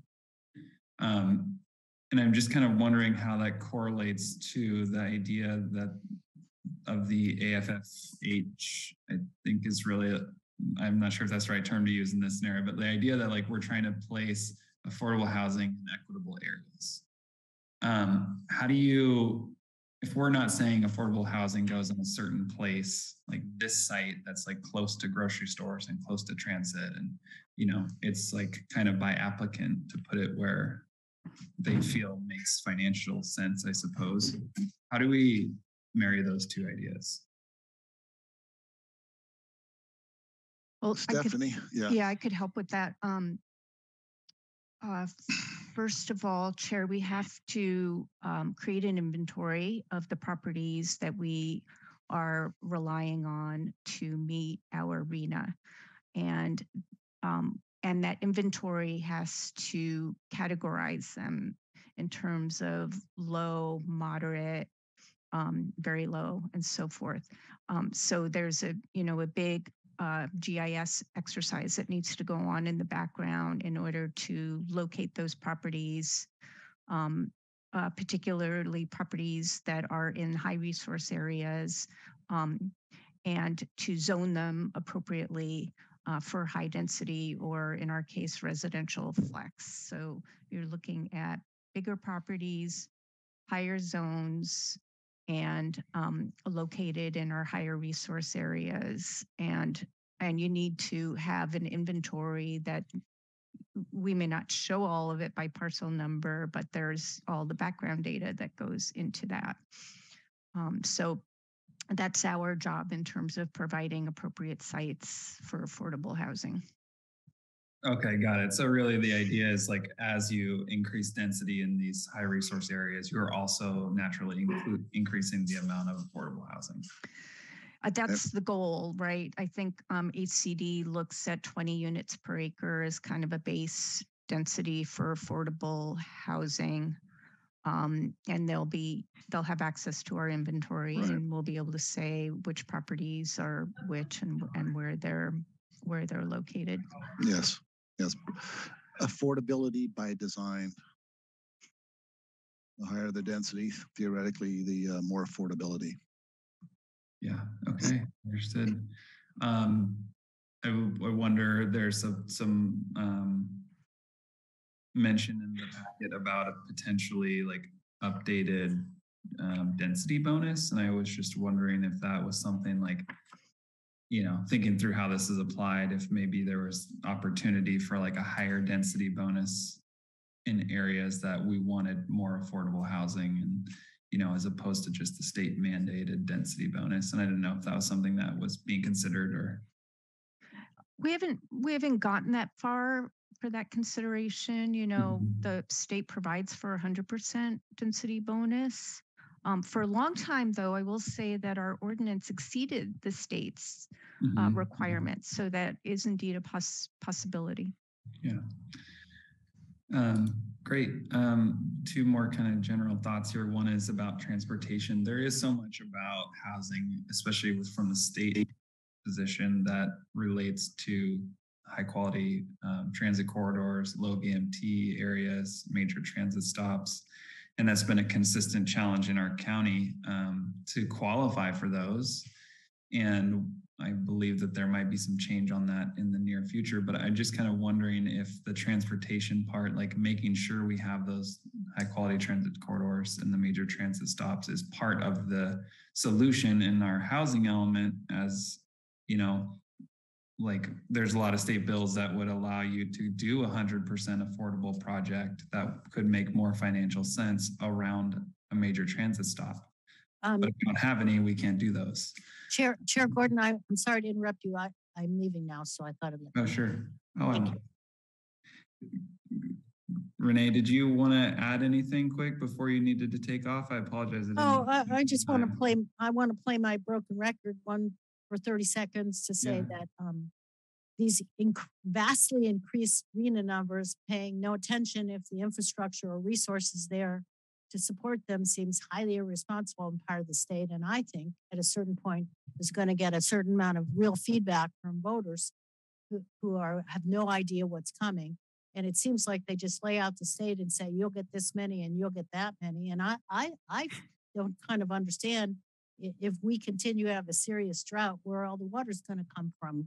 And maybe it's there, but at least ought to be considered. And if it someday takes an hour and a half to get to Aptos instead of an hour, is that something most people are going to be fine with? And we all don't talk about that, but I think it ought to be talked about, just like Tim is saying about, well, if we had do we have well enough developed transit centers to support, all these new housing? And I think it's only responsible to provide for people to live comfortably in. If we're going to have a lot more housing, fine, but we need to have the infrastructure and resources to support it. And obviously the state says that is not our affair. We just tell you how much housing you need. And I think that's going to wear thin at some point. So anyway, I always say this, but I really feel it strongly. And I think like a lot of voters are going to feel it strongly when they get told what these plans are, because I don't think most people know about this because it's hard to find out. Most people have no idea what's going on in Sacramento and very little idea what's going on in their own backyard these days, unfortunately, or not fortunately, as the case may be. But thank you for allowing me my, I guess, 45-second sandbox. I will now get off it. And sorry, I have to go get dental surgery today. Bye. Oh, well, good luck. Thanks. Chair? Yes. I want to thank Commissioner Garden's comments. And what I'd like to add is the state is requiring the county to not be a hindrance, not to constrain, and to create an environment where 4,634 units can be constructed. Whether or not those units are constructed is a whole different matter. But we have to lay the groundwork to accommodate them. If there's water, great. If there's sewage capacity, outstanding. If there's no water and if there's no sewage capacity, then it's obvious that some units, many units perhaps, can't be constructed until water and sewer capacity is constructed. Now, how the state's going to respond to a jurisdiction that's not providing additional water or not providing additional capacity when perhaps they can, we'll find out in 8 years, 10 years, 15, 20 years. Understood. Okay, thank you. Interesting. So is this housing element cycle, kind of relating to my other question about transportation also, is this housing element cycle only a planning level like activity, or is it also kind of incorporating the transportation and the other things like we talked about in the sustainability plan? Well, it's part of the general plan, right? And both your built environment element and the access and mobility element address, as I mentioned before, address the connection between land use and particularly housing and transportation corridors. So those remain intact. The housing element is particularly focused on housing and is, one piece of the general plan. Gotcha. So those don't go away. They're still at play. Yeah. Okay, great. Thank you. Well, I think, my thought is that the high quality transit corridors, low VMT and major transit stops do offer, if we have those, there's a ability to do 100% affordable housing in a form-based density approach, which could up the numbers that would be allowed in those major corridor areas. And so I don't know if you are considering that that would be an important part to get really pushed through so that we could actually account for more possible units in our affordable housing process. Well, we don't have a form-based code, and Planning Commission just recommended updates to the code in the sustainability update. You certainly must recall extreme discussions. Sorry, that's a state density bonus that allows for that. Right. So it's not a local thing, but right. So concessions and waivers are a possibility if somebody is utilizing a density bonus, providing affordable units and getting additional density for it. Okay, great. So let's see. Does any of this housing element deal with process, like county process? I know we talked about that a little bit with Peter in the last presentation, but just generally thinking like the process is not just the planning level, it's all the way through to the building completion. And so does this account for how do we make that better, faster, easier, all those things? Or is this strictly like for zoning for 4,600 units? That's what it's a policy document and has programs just like the rest of the general plan. Certainly, programs should encourage streamlining where at all possible. So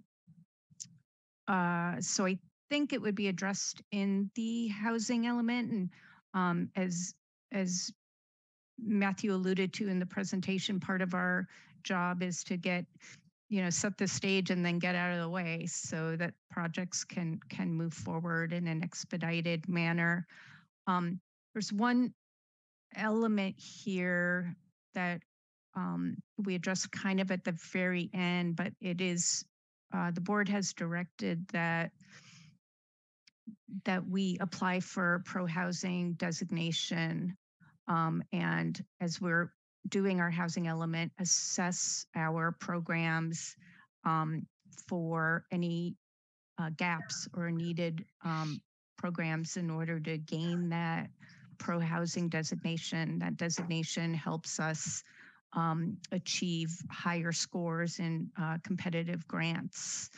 And so that once we get the housing element up, our intent is we know where the gaps are. Our intent is to try to address them at the policy level in the housing element update, make any needed changes, and then try to attain that pro-housing designation. So that does become part of implementation, and a lot of those programs are really aimed at streamlining and opening the doors where they might not be open at this time. Okay, great. Thank you. That answers my questions. I appreciate it. Commissioner Violante, did you have anything you'd like to add? Just a few comments. I was giving Commissioner Shepherd a chance since I knew she had to leave at noon. Thank you, Mr. Sund, for your presentation. I know this is going to be a huge lift for the planning department, as Commissioner Dan mentioned. I know it says to 2024, but really it's a very short timeline to get everything done and to have it submitted by the end of 2023. And to Commissioner Shepherd's point, I think that the public, I think there's been talk, and the county has done a lot of effort to kind of talk about the fact that the RHNA numbers are much, much larger than we've seen in the past, and what that's going to mean for the community. And this commission and this body has done a lot of work in order to do the sustainability update, and it's now going to go before the board in order to make it, I don't want to say easier, but a little more streamlined, or to put the tools in place so that housing can actually get built. And yet I still think that the public is going to be surprised, quite honestly, throughout the process of what that really means in order to build that housing. And so I don't doubt that the planning department will do a good job of doing that outreach. I just think that it's one of those things where the burden is always on us to just try even more to keep the public informed. And I know you guys will do a good job. I know you guys did a wonderful job, huge heavy lift when it came to the sustainability update as we move forward on this. And so I just want to thank you for your presentation. I know that this will be a lot of work on the back end. I don't have any questions at this time, just since this is just kind of the beginning steps of what is going to be a lot of work. I know not only your team, but I know GIS, who's not here today, but they do a lot of effort when it comes to these things. And Mr. Price and his team are a wonderful asset for the county as you guys move your work forward. So that's all I really have to say. So thank you both. Yes.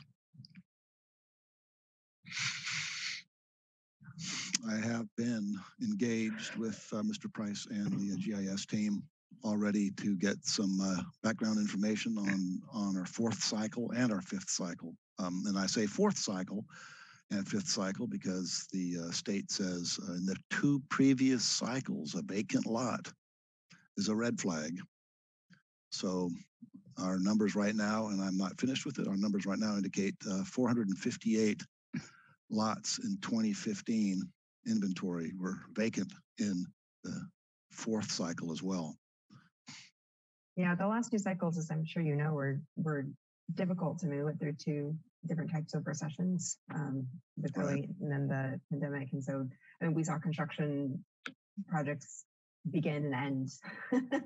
And so it'll be a challenge. It's interesting to hear the fact that if they're vacant, we can only count them with the 20% affordable. So I look forward to seeing what comes of the work you guys are doing. And through this process with GIS, they've identified the fourth and fifth cycle vacant lots, but now we have to identify those vacant lots in the fifth cycle.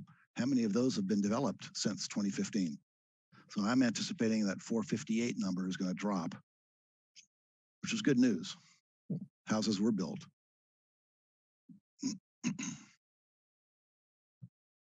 Great. Well, then if if ever all the commissioners are done with questions, we can open public comment at this time.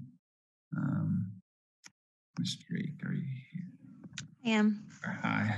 Can you help us start public comment portion of this? Sure.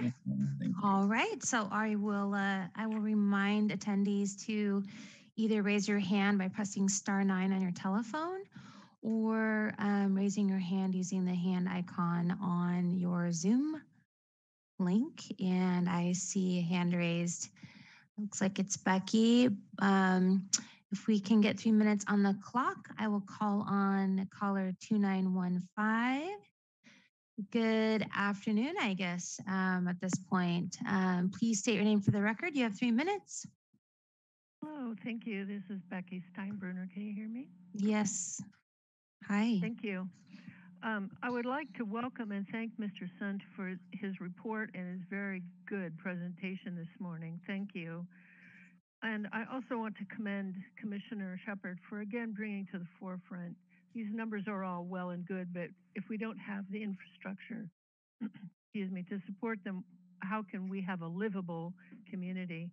So, in fact, this very thing came up at the Santa Cruz City Water Council or Water Commission Monday night when they prepared to go to the City Council. That will be November 29th to present what Santa Cruz City plans to do to provide water for the area. And they actually suggested that there be a presentation to you. So I hope that they do come and that staff will reach out to the Santa Cruz City Water Department. Also, we have not talked much about the sewage. I know that Live Oak often gets targeted for a lot of this dense infill.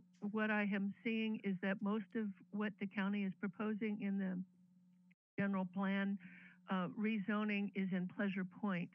But in the Rodeo Gulch Basin, there is a sewer moratorium currently.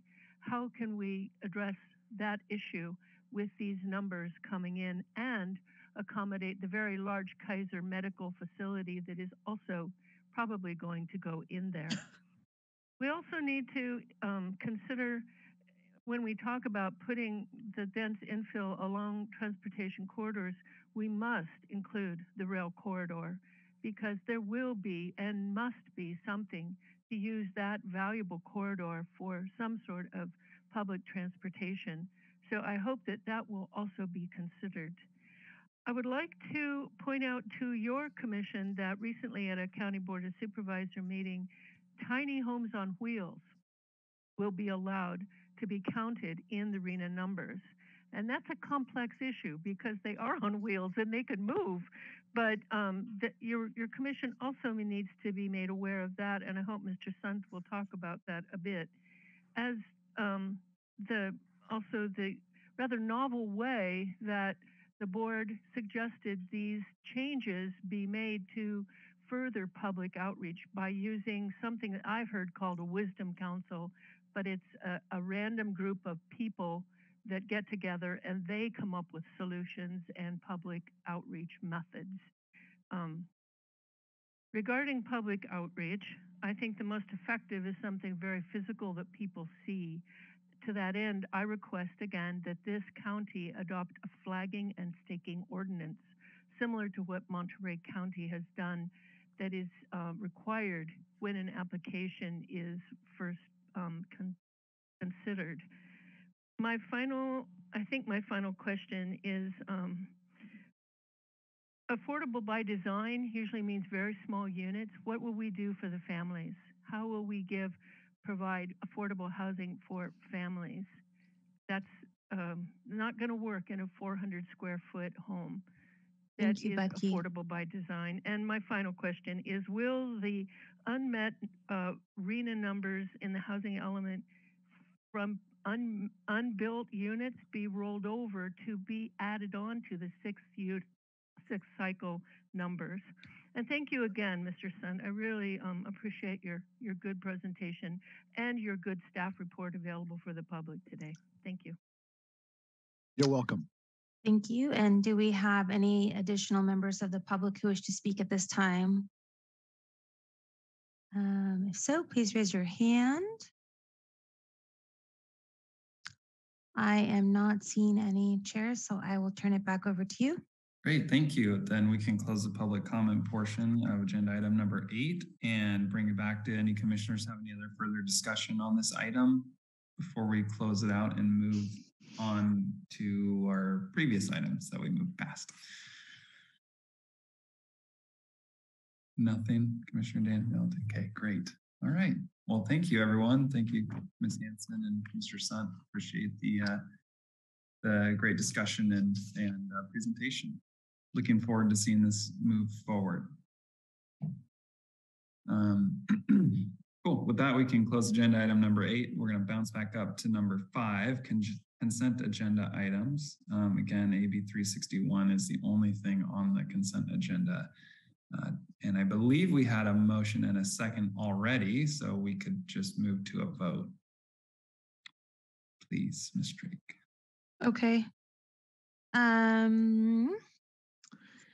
Commissioner Shepard is gone. Commissioner Dan? Yes. And Commissioner Violante? Yes. And Chair Gordon? Yes. Great, thank you. That passes. And then we can move on to schedule item number 6, approval of minutes of September 28th, 2022 Planning Commission meeting. Would a commissioner like to make a motion on that? I'll move approval. Thank you. And a second. Thank you, Commissioner Violante. And Dan, Ms. Drake, can we do a vote on this also, please?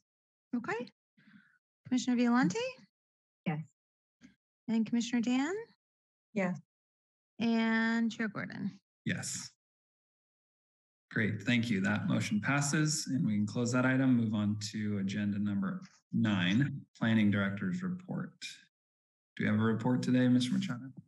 Thank you, Chair. No real report, just to let the commission know that we are planning to go to the Board of Supervisors next Tuesday to start the process of final review and hopefully approval of the sustainability update and all its associated amendments and CEQA documents. So letting you know we're on schedule there and we hope to have it wrapped up by the end of December. So that's all I wanted to report today. Thank you. Yes, awesome. Good luck. I know it's been a long path to get here, so hope it goes well. Great, so then we can close that, move on to agenda item number 10, report on upcoming meeting dates and agendas. Do we have any report on those, Ms. Drake? Yes, so we will not be having a meeting on November 23rd. And so the next regularly scheduled meeting date is December 14th. And I wanted to check in with the Planning Commission because we actually have a rather large agenda that might be shaping up for that hearing date. And I probably will follow up with an email poll once I have all of the agenda items nailed down, but we may, I may be checking in with you to see if you would prefer to do one very long meeting, probably an all-day meeting, or if you'd like to look at scheduling a special meeting date to take care of some of the items. The next meeting after the December 14th meeting is December 28th. It's possible if we have a quorum on the 28th, we could push a couple of items to the 28th.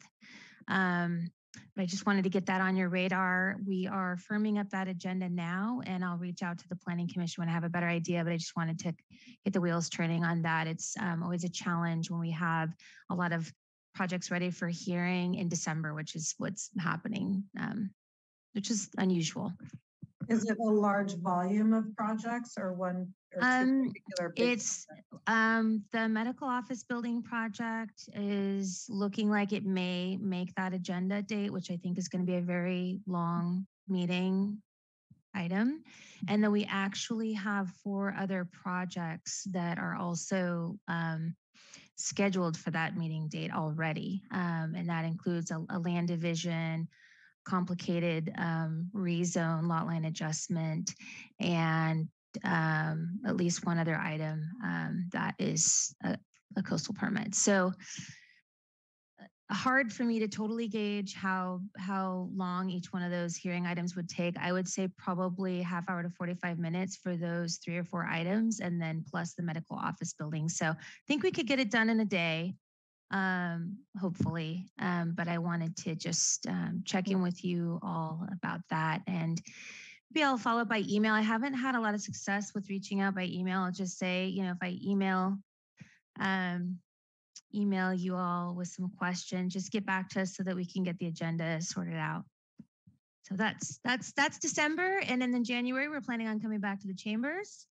And I was listening to the discussion earlier. I just wanted to just reiterate that we are planning on bringing back, if we can, or introducing, I guess, a call-in feature for members of the public. That should hopefully help us with public participation in the meetings, to have that option of not having to come down to the chambers starting next year. But we are, our goal is to have all of the commissioners in the chambers for the meeting. So not a hybrid, you know, quorum, but everyone from staff and from the planning commission in the chambers, and then have the call-in feature or, you know, in-person feature for the members of the public. That's what we're putting together right now for the January and beyond timeframe. And hopefully COVID is not an issue. Yeah. Agreed. Well, on schedule, really quick, I will look for your email and try to respond right away. Apologies if I am not the fastest on emails. And my initial vote would be for a longer day. I may or may not be around on the 28th. I got to double check my schedule, but I usually am that week out. So that's just my gut reaction. I can check into it more and get back to you. Okay. Thank you. I'm sure staff would prefer to not have a meeting on the 28th. We definitely cannot do the medical office building on that date. It would be the other items, which would be hard to coordinate multiple items on a different date with staff being that week. Okay. Great. Thank you. Okay, great. Then last item on the agenda is County Council's report. Do we have a report today? Justin. Probably not. Sounds like not. I see Justin is on, but I'm guessing he does not have a report. Yeah. Okay. If he does, sorry, no report. Okay, great. Thanks, Justin. All right. Well, thank you, everyone. Appreciate that. With that, we can conclude the hearing today, and looking forward to seeing everyone on the 14th. Thank you very much, everyone. Cool. All right. See ya.